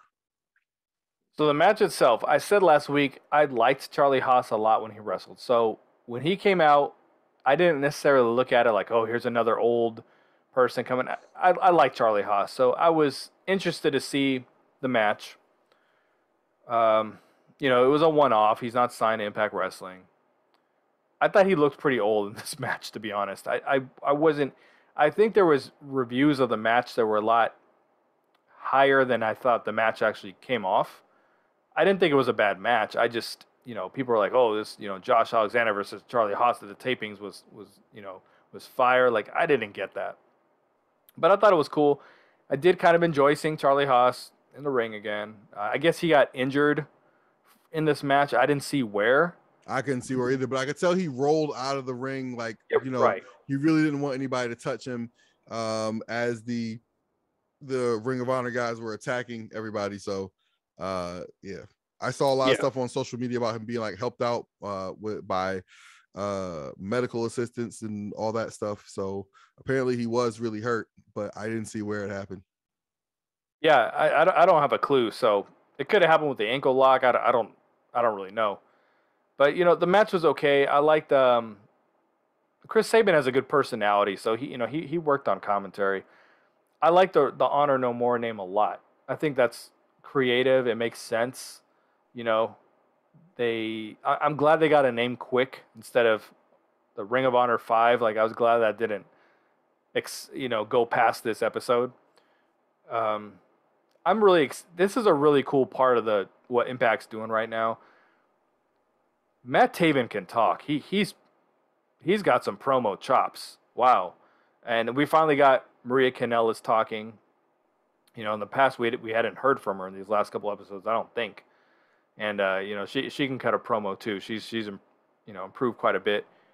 It's weird to see Mike Bennett as more of a, if this were 4 years ago, he would have been in the forefront of this thing. He would have been the dude talking, and he's just off to the side. So I'm real interested in it, and I know with the next set of tapings, I know that OGK is supposed to take on Swan and Mac, so that's gonna be pretty cool. And I don't know where it's gonna go ultimately, though. I don't know if it's gonna be like at the pay-per-view, there's another hardcore war or some kind of 5-on-5 match, and then if the Impact guys win, these guys disappear forever. I don't know, but I like what they're doing right now, and it's a part of the show that I'm excited to see from week to week, like how it's going to progress. Okay. So For me, I mean, like, you know, I've said it a million and one times. Like, I didn't really watch Ring of Honor. The only time I ever watched Ring of Honor was when they were the lead into Impact on Destination America. And at that time, I did get a chance to see Mike Bennett and Matt Taven with Maria, and I loved their act. I loved it. I loved it. I think there's even a little bit of like Adam Cole with them together. And I don't remember loving Adam Cole though. But the but I remember like seeing them and seeing like, oh man, I'd like to see those guys in Impact. I remember thinking that. And then when Mike Bennett came to Impact, when Mike Bennett and Maria came to Impact, I loved it. I was a big fan. You know, that never got off the ground the way it probably should have. But I remember thinking that I hope Matt Taven would come join them, because I was like, even though Mike Bennett's not popping off as a single star the way I thought he might, you add Matt Taven back to this mix, and now you got a good tag team. And at the time they had the Wolves and you know, whatever. But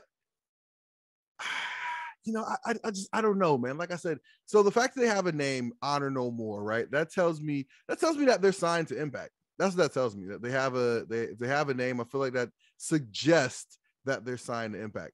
I don't know what's up with this Vincent dude. Like, he has a head full of gray locks, and I just I don't know. Like what is this dude supposed to be? I don't know. PCO again, like I get the novelty. He's like a Frankenstein, but I don't know, man. I gotta see it. It's gotta grow on me.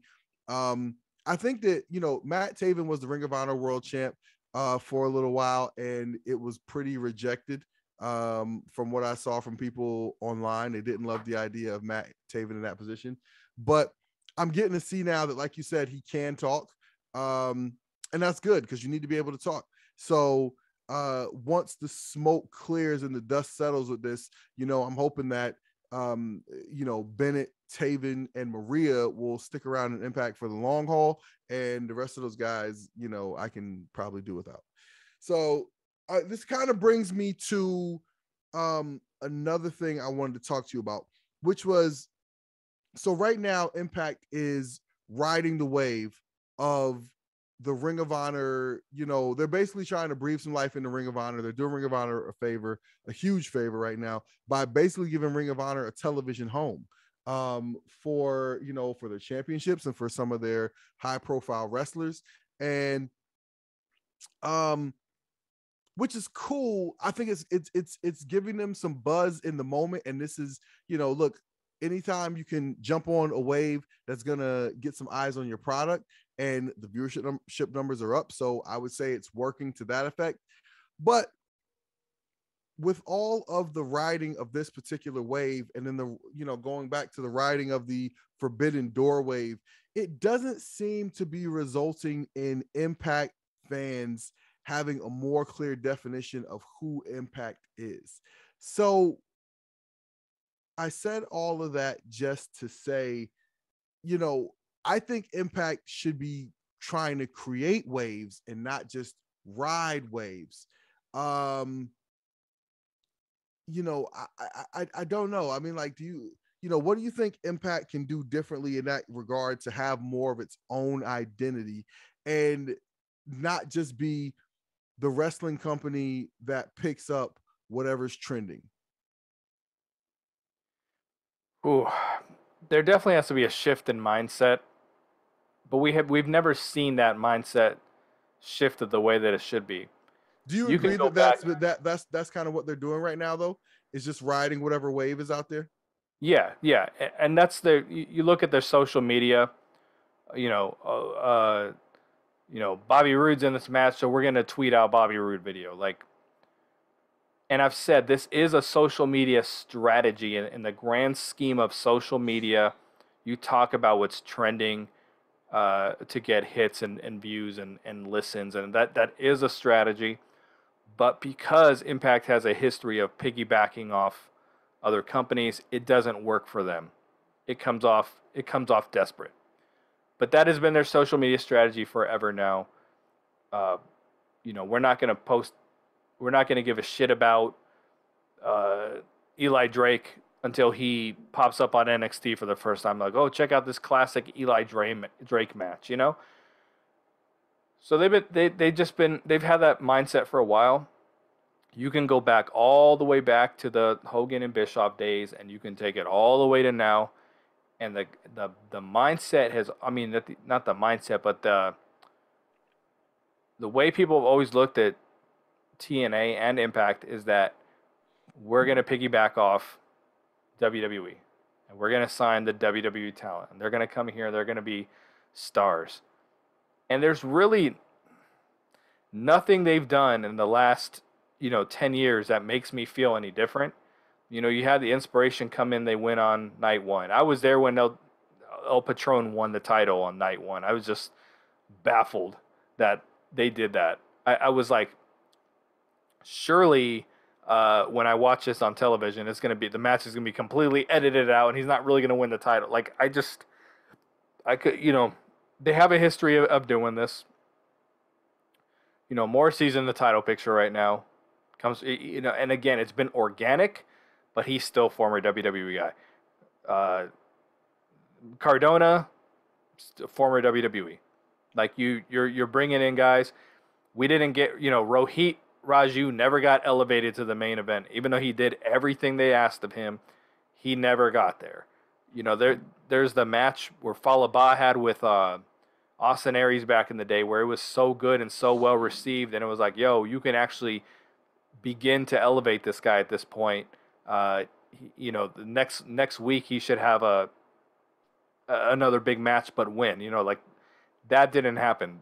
We just haven't seen them take someone from scratch within and just like elevate him to that main event scene. It just hasn't happened. It's always been, we're going to pluck people from here and there, insert them into the title picture. These guys are just going to stay in the X division. It just is like, we saw, Rich Swann went from X division to world champion, but he's still a former WWE guy. Like Brian Cage, he came from Lucha Underground. So I guess that's, he did start from X division, get up to the world title, but there's just not it just doesn't seem there's enough focus in, we're going to develop our dudes to also be able to get to this level and wrestle. Like they're very content with, hey, we developed Eddie Edwards. He's going to be in the main event picture forever. Sometimes he can go down into the mid card, sometimes main event, but they're content with saying, hey, we got him here. That's all we need in that main event picture. Like there just hasn't been anyone else that they've, they don't believe in their own product. They don't believe in their own roster. They don't believe in their own guys. Yeah, and Ring of Honor would bring, every once in a while, they bring in someone from the outside, but you can never doubt that they didn't build their guys to be the stars of the company. They were never like, let's see who's available from WWE, and it's become, their big marketing strategy around Slammiversary is what former WWE people, what WWE people were just released out, we're going to bring into the company, and that's an exciting time every year for everyone. I mean, exciting time of the year for everyone right now, and I get excited too, like who's going to show up. But there's still just a reliance on someone's name and what they did previous to coming over. And again, you got a guy like Morrissey who he's not his WWE gimmick, So, Steve Maclin isn't his WWE gimmick. At least I don't think he is, because I don't know actually. So you are bringing in some dudes and you're doing good things with them. But we're just not seeing them develop like our guys. You always say, where's our guys? Like, right. We're not seeing that development. And that's part of the brand. That's why I was so shocked when they let Rohit go, because I was just like, they just never even tried to get him there. And he could have done it. There's no doubt in my mind. Was he going to be a world champion and a star and a marquee name? I can't say that. But he could. I mean, like this is wrestling, though. Again, and this thing I have to remind everybody, in these conversations about who is a star, who isn't a star, who can and can't be a main eventer. This is a TV show, okay? Michael the Miz Mizanin was the WWE champion for a long time. Okay. I think The Miz has admitted in interviews that he's never raised his hand to anyone in anger in his life. Okay. That means like he's never been in a fight. Okay. Like it's not about who can and can't like be a star or like that's not real, bro. It's a TV show. It's a TV show. It's a TV show. Rohit Raju can be the longest reigning dominant Impact champion that there ever was. You can give him goons, have him pull tights, and weasel his way out of the championship, defending it like whatever. Like you can do anything. Why not? Why not? As a matter of fact, I think it's good to have a guy like that who's a homegrown guy and you give him a good run because it says something good about your company. It says you can come and you can build yourself up and, and you can have a run as a world champion. I mean, like, but what it all comes down to is I think, I'm not in the wrestling business, so I can't say what's a better strategy or not. But I think a lot of people just believe, if you have a star, it'll attract people. And if you don't, then it won't. But I think you got to make the star. I think you got to make the star attractive. I think you got to present this guy in a way like when Brock Lesnar's music hits and the room explodes, it's due to the years of being conditioned of what it means when Brock Lesnar's music hits. You know what I'm saying? Mm-hmm. Same thing with any and every star. And that's on the company to condition us what it means when that person's music hits. I say it every time Josh Alexander's music hits, and it's it doesn't have a great impact in the arena, and Josh Alexander just walks out and walks to the ring, and I'm like, dog, like, how is this the person who you're trying to build? You know what I mean? I'm like, just do something. Drop the lights, flash some lights. Like Moose's entrance is like a star. Yes, yeah. Exactly. It's like when I'm gonna interrupt you here for a second. Like when Stone Cold's glass hits, and it's not him wrestling. If you just hear the glass hit, everyone knows. Say it's during a segment or something. Everyone would know. Yo, this motherfucker is gonna come down.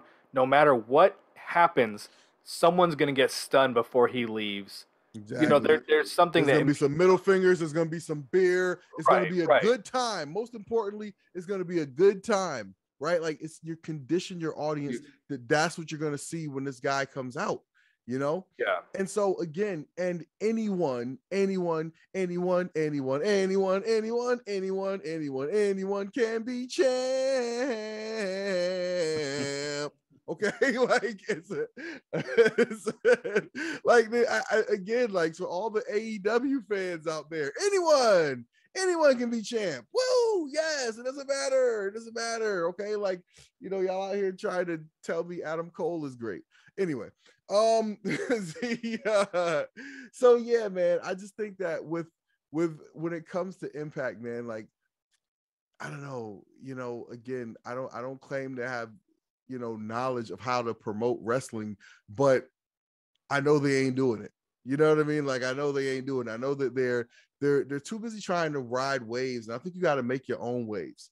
You know what I mean? Like that's the Jay-Z said, "Don't go with the flow, be the flow." Okay, right. The flow. And I think Impact Wrestling is too busy trying to go with the flow. Right now, they're going with the flow of Ring of Honor is has people that are available. They're getting these people on their TV, and it's resulting in a viewership boost. And I guess if you're happy with that, like that's fine. But I think if you create something that people can feel like they're in on the ground floor of, that's how you're going to get arenas full of people cheering and screaming and getting excited when people's music hits because they feel like they're a part of the wave. You know what I mean? Instead of just again riding the wave that the whole that everybody knows about. Right, because at this point, if you don't have, that's part of your brand to say, to have some homegrown dudes. That's just part of your brand. If you don't do that and commit to that, you're just an independent company, and that's how it's going to feel. That's how it's going to come off. Yeah. And every time they're just kind of like, we signed this person and this, it doesn't feel the same as it did 4 years ago, because Right. it just felt like every time someone's like, hey, I signed with TNA, you're kind of like, okay, cool. Now that I got signed with Impact, you're like, did you, or you're just here for a set of tapings or whatever? Right. Like, there's so many people just coming in and out that you don't know who to get behind. So you just start getting behind the brand as a whole, and that's what independent company is. I mean, it just comes off as an independent show, but that's not to downgrade what they're doing right now, because what they're doing right now is good and it's interesting, and I'm having fun watching. I'm liking the Ring of Honor stuff.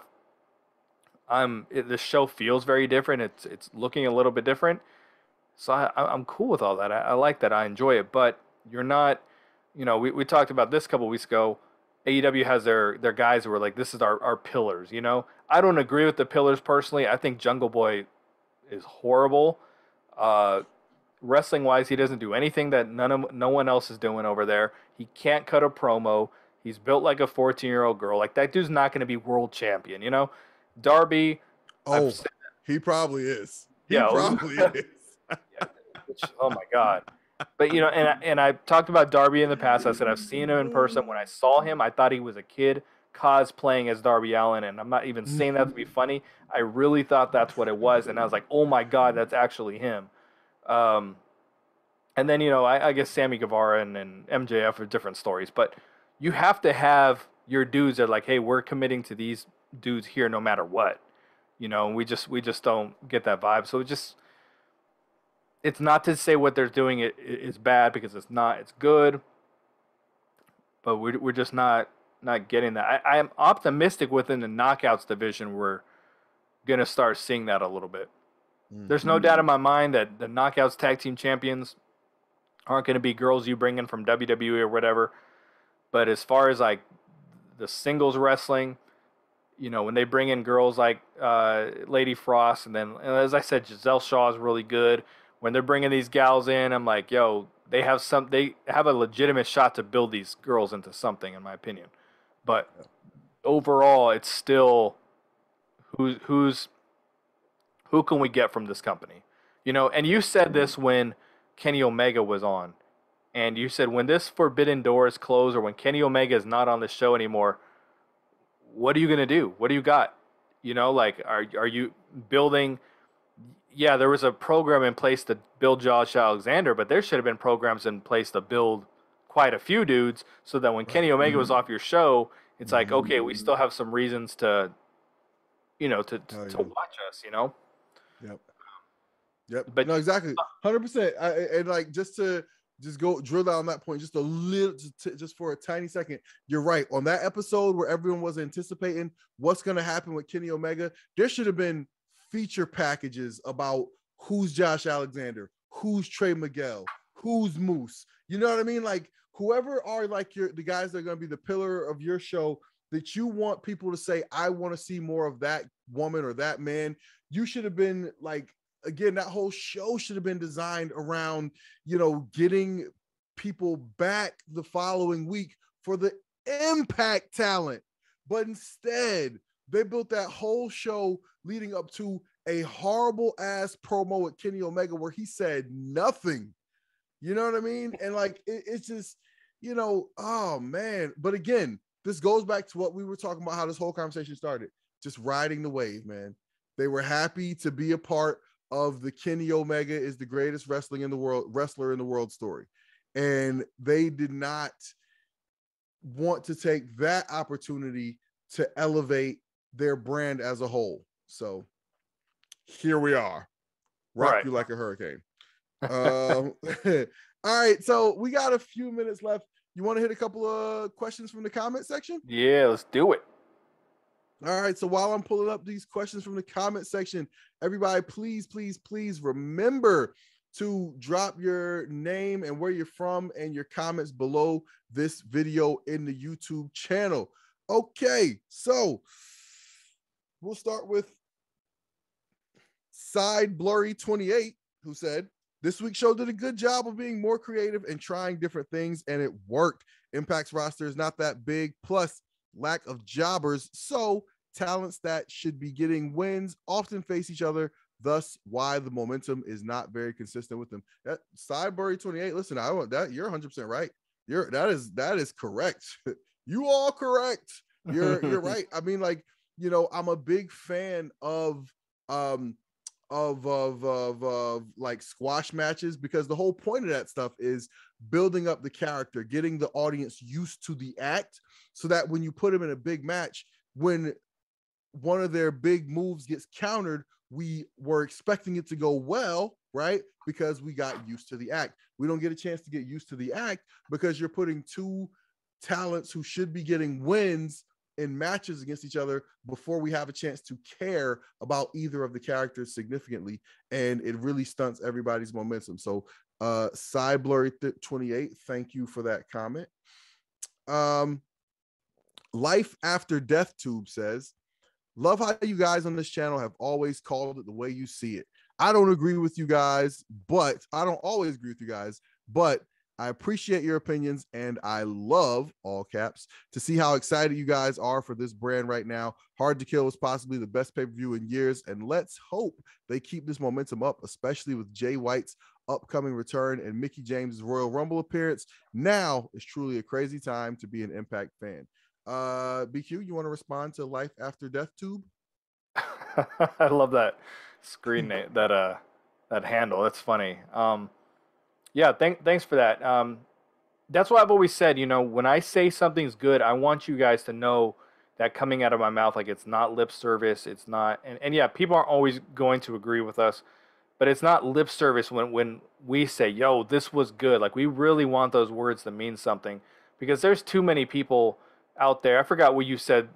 You said something about the Impact fan base earlier. There's too many people who like everything, and they find a positive in everything, even the things that aren't good. And by us pointing out what's not good, you know, when we say something's good, you know, it actually has some weight to those words. So, you know, appreciate that. But I'm excited. As I said, I feel very rejuvenated, but I still believe in what we just said a while ago, that they are riding a wave. I'm still waiting to see them build within a little bit, and you know, so they don't have to rely on Eddie Edwards to be the guy to run down with the kendo stick. Like, right. One day I want to say speedball. So I'm gonna use this example. There was an angle with Tessa Blanchard and OVE years ago where OVE was whooping her ass in the ring, and I was like, yo, so they needed someone to save Tessa Blanchard. Tommy Dreamer runs down with that kendo stick. And I was like, yo, they could have taken anybody from the roster. Trey Miguel could have ran out and immediately elevated him into the, you know, just by default, put him into the main event, into a main event angle, and you could have elevated him, but you, like, rested on your laurels. Let's get Tommy Dreamer out there. And Eddie Edwards fills that spot right now. Like, we need someone to run out to come save the day. They have to be a semi-big deal, and it's always Eddie with the stick. Like, I want to see Speedball Mike Bailey run out one day, and all of a sudden just like, whoa, he involved himself in this angle. Like, you know, so I do really believe in what we just said, to build some stars within, but I am excited about what they're doing. Hell yeah. All right. In Baldwin 45, frequent contributor to the comment section, he says, yes, seems to me like Impact has really improved since Don Callis left. Maybe Callis was holding the promotion back. I don't know what goes on behind the scenes, but I get the sense he wasn't pulling his weight, and that issue with Scarlett brought the promotion some serious negative press. Maybe AEW's gain is Impact's gain. What do you think about that one right there? So, before, in the pandemic era, when NWA was doing, I really applauded them on this, but because they didn't have a show, everything was crazy. And I mean the beginning of the pandemic, they came out with a YouTube schedule of, you know, original content Monday through Friday that was keeping people engaged while they couldn't put on shows. And then when the whole thing happened with Dave Lagana, like, they just canned everything. But one of those things was Eli Drake had a podcast that he was doing, Eli Drake's show or something along those lines. And he was talking about Impact, and he said the guys over there are the most self-congratulating do-nothings I've ever met in my life. And then he goes, well, actually, no, Scott D'Amore actually does work. He's like, but he was like, the other guy, you know, you couldn't find him. If you need to look for him, just find out where Scarlett was. Ooh. You know, that was like his comment.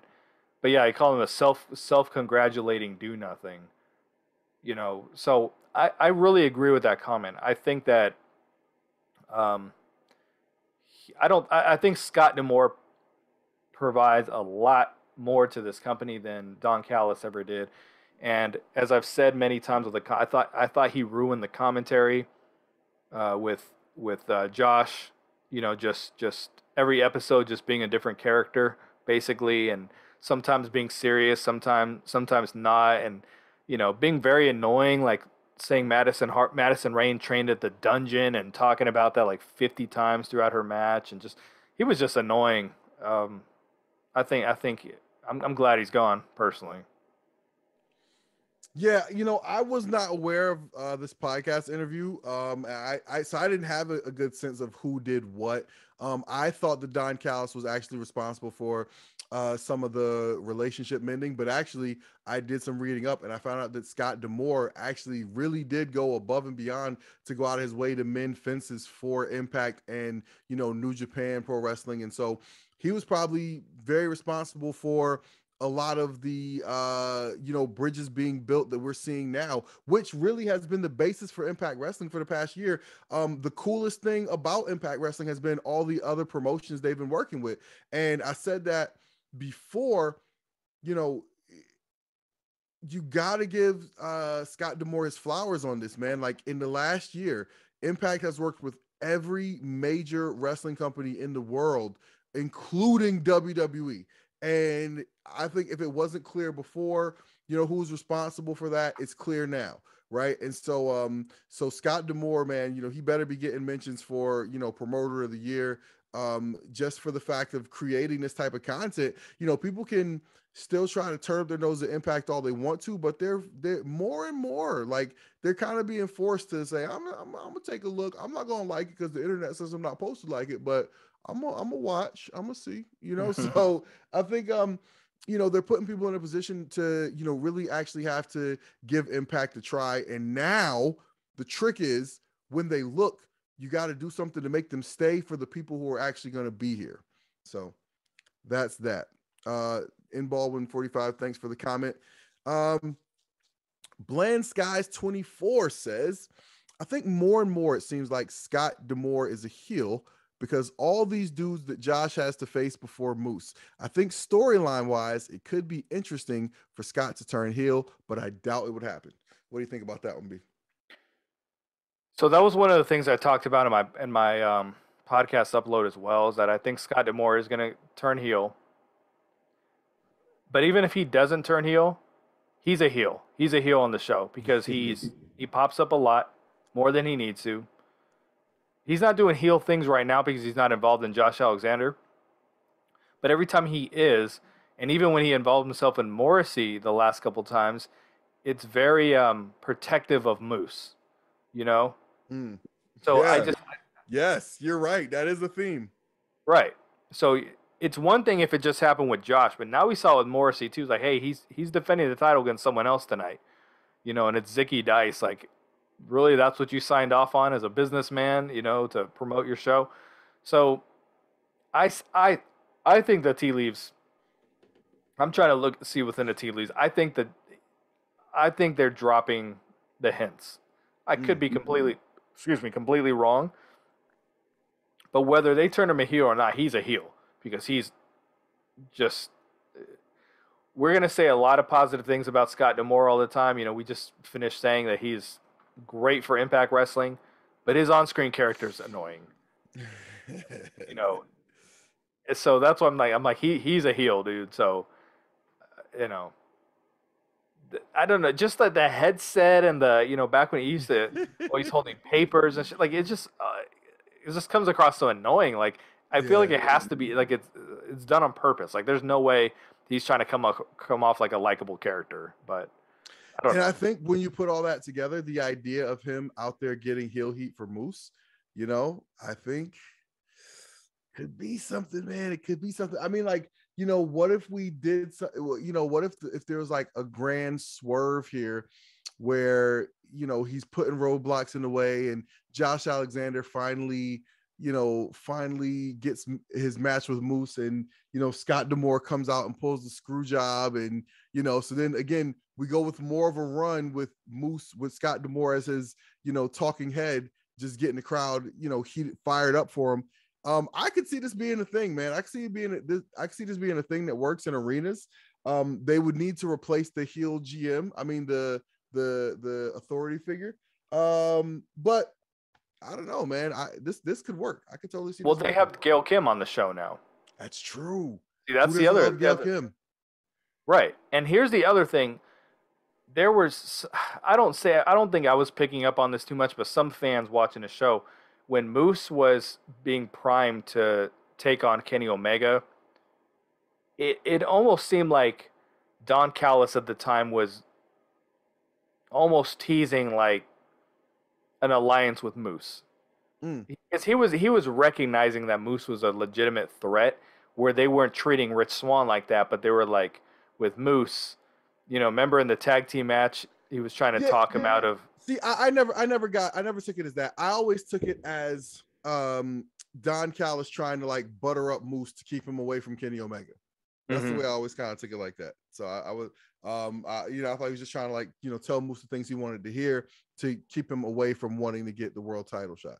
So that's the way I thought that was going to go. Yeah, perhaps, but I don't know. I think it's going that direction personally. Yeah. All right. So Bland Skies 28, thank you for your question. Nalras Shukri says, great episode, guys. I see BQ and TW turning babyface on us. They are improving. They are improving in the right direction. 2022 should be a great year for Impact Wrestling. So Narwis, thank you for your comment, but go to hell. I'm a heel. No, I don't know. Oh shit. I got a real chuckle out of me. That's funny. Yeah. Turning babyface. I don't do babyface, okay? I'm not a heel. I'm just me, okay? I'm like the Hitman in 98, baby. Okay, I'm like Bret Hart in 98. I just give it to you real. Some people gonna like it, some people not gonna like it, some people gonna love it. Okay, but it's gonna be real. So that's what you're gonna get with me. No heel, no babyface, just me. All right, let's see.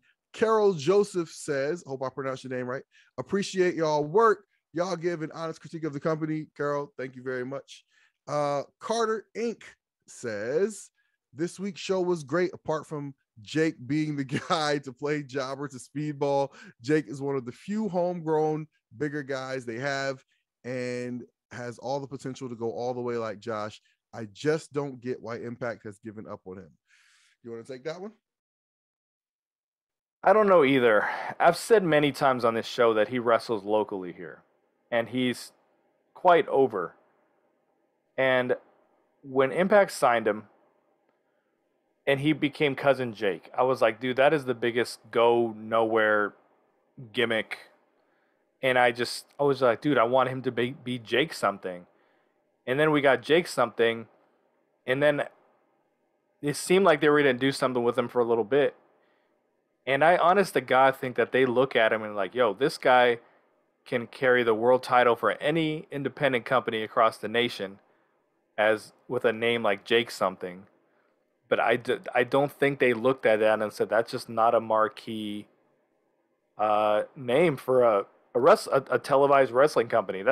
I really think they just looked at it at the end of the day and were just like, we haven't really heard him cut promos. We don't know if he can really talk. He's got a great look, but maybe they were just like, he's just a dude. Maybe he's just a wrestler to them. I think the dude has a lot of star potential personally. I know from, my conversations with Rohit that Rohit believes in Jake more than he believes in himself, I think. So I don't, beats me, dude. I honest to God think they just see an independent wrestler when they look at him. That's all I can say it is. All right. let's see. So, official Lil Silver says Impact Wrestling YouTube channel is going up with subscribers now at 4.3 million subs. He also said 2001 invasion for that time without social media. Back then, it was good at the present time. I don't know nothing about WCW or ECW, just WWE for ones who like type understanding. Okay, this is kind of rambling. All right, we'll go with that. Thank you for your comment, official Lil Silver. Let's see. AK Infinity says, yo, by the way, I never knew Jonathan Gresham was that damn short. He is a dwarf. That's not nice, AK Infinity. That's not nice. Michael Spike says, Tasha Steelz should win the Impact Wrestling Knockouts Championship, but Mickie James keep angling for a Flair match at WrestleMania, title for title, which there's no, I don't even need to finish that. There's no way in hell they're doing that. Yeah.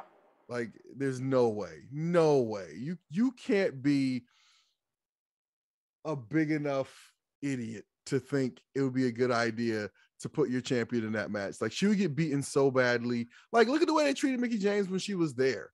They're not going to have her have a competitive WrestleMania match with Charlotte Flair for the Impact title. And they'll probably have, like, Charlotte, like, throw the Impact title in the trash on the way out the door or something like that. I don't know. Tasha's not going to beat her. I don't think Tasha's going to beat her, by the way. You don't think Tasha's going to beat her for the title? I think they're going to keep the belt on Mickie as long as possible because of the buzz surrounding her and the social media hits and the engagement and the traffic. There's just, once you take the title off Mickie James, like, what are you going to do with her? She's just going to go back to wrestling on NWA. Like, I just think to maximize her presence on your show, she has to be the champion. I just think she's going to be a champion the majority of the year. That's highly possible. Okay, let's see. Where was I? Oh, Humble B says, I haven't listened to the podcast yet, BQ and TW, but BQ watched Pro Wrestling Revolver match between Chris Sabin and Diener. Josh Matthews did pretty good calling this match. The digital matches are pretty good. Ace Romero versus Speedball was good also. And he said, I would like to know you guys' take on these matches. All right, so I haven't seen any of those matches, Humble Beast, but from what I've seen from the digital media matches, I like the fact that they condense all of them into like under 5 minutes. Because, the idea being, everything on social media in the digital space is very short attention span, right? And so they give you this content you can consume quickly and move on with your day. And I've liked all the stuff that I have seen from that. You got anything to add here? No, I totally agree with that. I will watch both those matches. I'll review them on the channel. I was trying to get into a habit of reviewing those matches every week, but they're just not a priority for me to watch. But I will watch them. I've heard good things about the Speedball Mike Bailey and AC Romero match, which was very random after AC's gone. And I remember Chris Sabin talking about his match. Who was it with again? Diener. I heard him talking about it, and he said he told people they need to see that match. So I will check them out, and I'll review them on the channel. Yeah. All right. So last question of the day is going to come from N Baldwin 45, who says WWE's women's roster is untouchable. It's one of the strongest female rosters ever. I agree that Impact could claim to have the number 2 roster in the States, though. I think even AEW diehard fans concede that there's still loads of room for improvement in their own roster. You can't fault their enthusiasm, but there are so few wrestlers there with much experience. I'll take this one first. When it comes to AEW's fans, diehard, whatever in their opinion of the roster, say you can't fault them. Yes, the hell you can, and I fault them very much. Listen, this is one of the things that if you guys want to hear me dive into this a little more, please check out the Talking About Pod this week. But one of the things about the AEW roster about AEW fan base that is just like mind-numbing to me is their praising of mediocrity. Like, again, I talk so much about how much they love Adam Cole and they love like the Orange Cassidy's of the world. They love Britt Baker. Did you see that match this week with Orange Cassidy and Britt Baker and Adam Cole and Chris Statlander? Like, there was so many botches in that match. You know what I mean? Because they all try to do way too much. There was a spot where Orange Cassidy dived over the rope and Adam Cole was supposed to have kicked him. He missed him completely, and Orange Cassidy still laid there hurt. Then Britt Baker had like a slight little tap and, you know, fell through the table and it shattered in a million pieces. It's just like, yo, this is not good. This is not good. But AEW fans like praise this stuff and defend it, and then have the nerve to be upset when you say something like, well, what's the big deal about Hook? Or why can't they, you know, give, you know, certain other wrestlers a chance to win more? You know, though they're not ready, and, you know, certain guys got to be stars and all of this shit. Like no, like it's an irrational defense of mediocrity because you claim it to be yours, right? You've decided that Dr. Britt Baker is yours. She's your sweetheart. Okay, she's your sweetheart, so you're going to defend her no matter what. Okay. I will say, at one point, before AW existed, I said Impact should sign Britt Baker at the time as a baby face, but I felt she was one of like the more TV ready girls on the indies.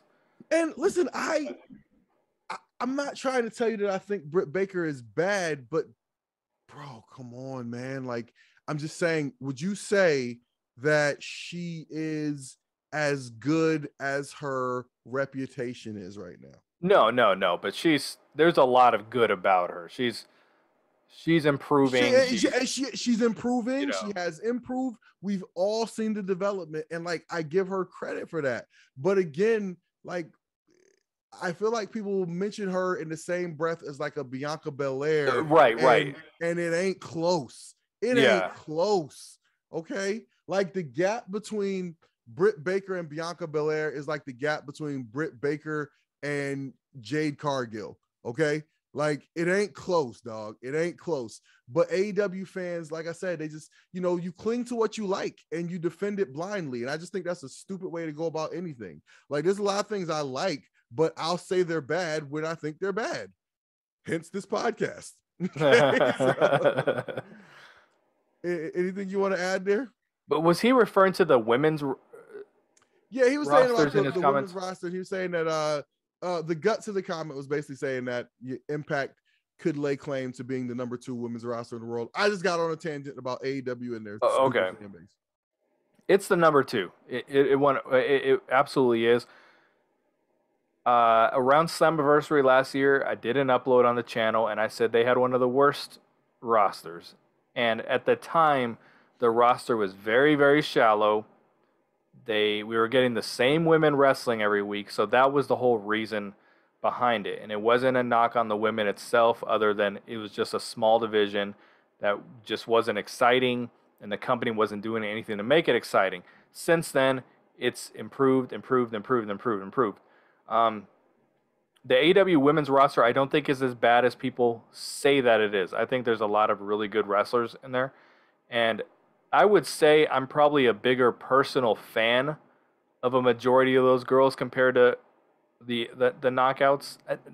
I do think the knockouts are better, but I am a very big Britt Baker fan. My old lady is too. We like Britt, Anna Jay, Ty Conti. I'm a very big Jade Cargill fan. I've been an Allie fan, the Bunny, forever. I'm a Penelope Ford fan. I love Serena Deeb. So a majority of those girls are ones who are very high up on my list of favorite female wrestlers. Can I just interject here for 1 second? Because you mentioned Serena Deeb. Now, you would have to admit that Serena Deeb is 10 levels better than every other woman you just named. Yes, 100%. She had a match on, I think it was Rampage or Dynamite this past week, where she came out to, you know, damn near silence. And by the end of that match, they were cheering for her. And she was working heel. Like, that is the personification of winning over the crowd with your wrestling. She is dope, man. She's dope. Her character comes across like you believe it. She's an ass kicker in the ring. And that's what wrestling is all about. It's not about the chants. Like, the chants are nice. It's fun to say DMD. It's fun to say Adam Cole, baby. Okay. But after that, when the match starts, I got to be engaged with what's happening. You know what I mean? Like, I got to be engaged with what's happening. And so many people in AEW completely freaking lose you once the match starts because it looks either so fake or just unrealistic, or like, or why is this happening? It doesn't make sense. Like, that's 99% of the wrestlers in AEW. And I think I'm so glad you mentioned Serena Deeb, because again, like, she's amazing. She's dope. She's an awesome veteran wrestler. You know what I mean? Like, she may not, again, we know why Anna Jay and Ty Conti get all the TV time. You know what I'm saying? And they may not, view Serena in that way. Like, that may not be what she's selling, but what she's selling is good wrestling, good pro wrestling. You know what I mean? And when I say good wrestling, like, I don't mean like arm bars and takedowns. I mean, like, you believe when this woman comes out on the stage, somebody is going to get their ass kicked. She's wrestling.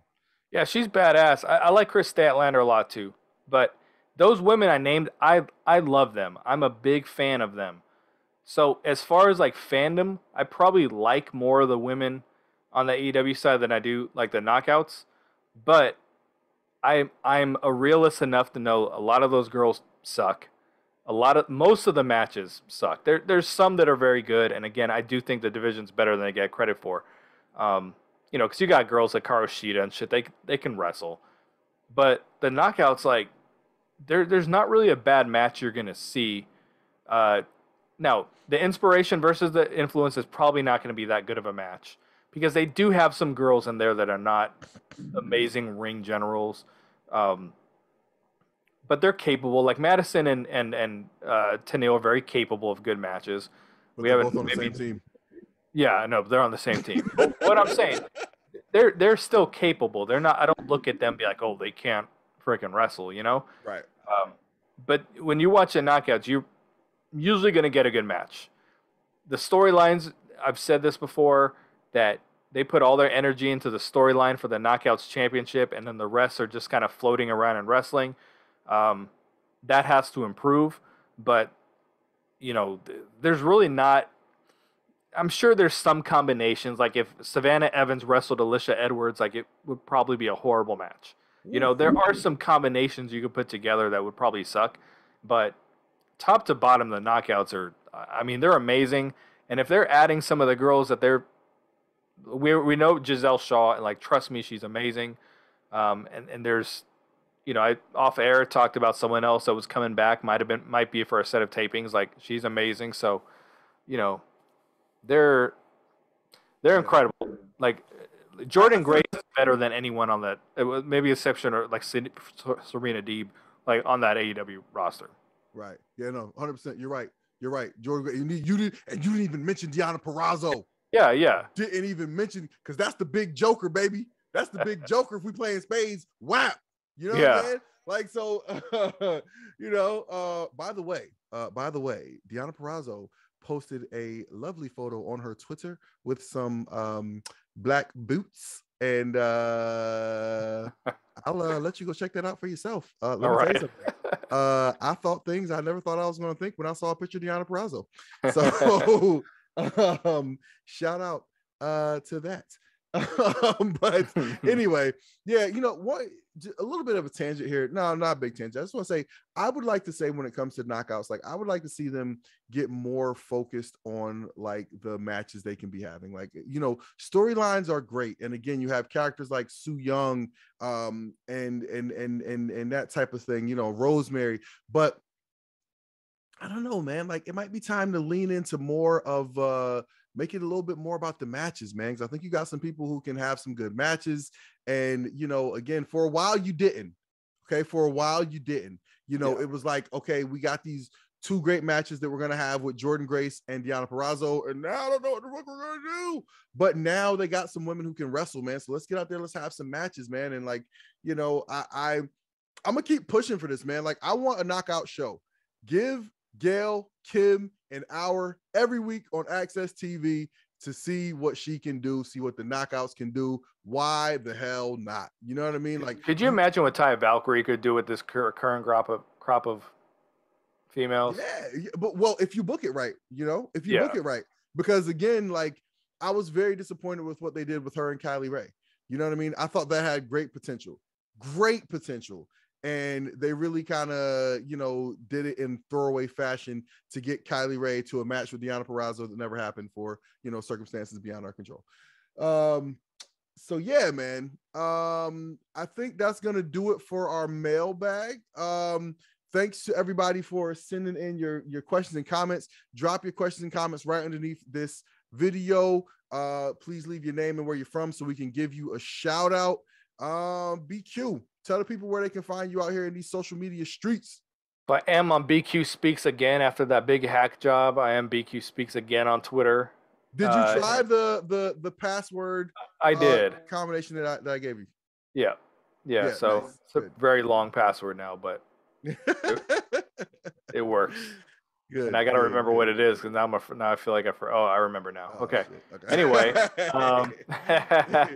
so yeah, and then the Impact Lounge on Twitter and Facebook, and we've been getting some follows there, so thank you. And then the Impact Lounge engagement group on Facebook, definitely come check that out. So trying to get to our first 100 members in there, and I'm not trying to build it to something really crazy. I just want it to be a good group for engagement.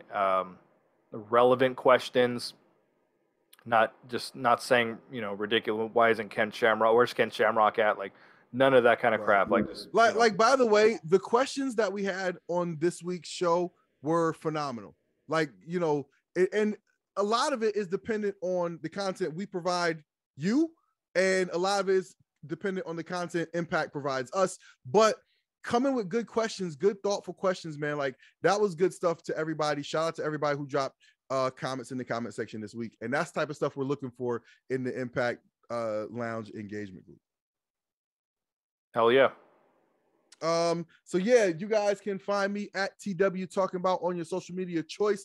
You can also follow my podcast page at Talking About Pod. That's where I I do some WWE stuff. I do some AEW stuff. I do some TV stuff, whatever, you can talk about some stuff I'm watching, all that kind of stuff. Thank you to everybody who's followed so far. Make sure you drop comments under the videos.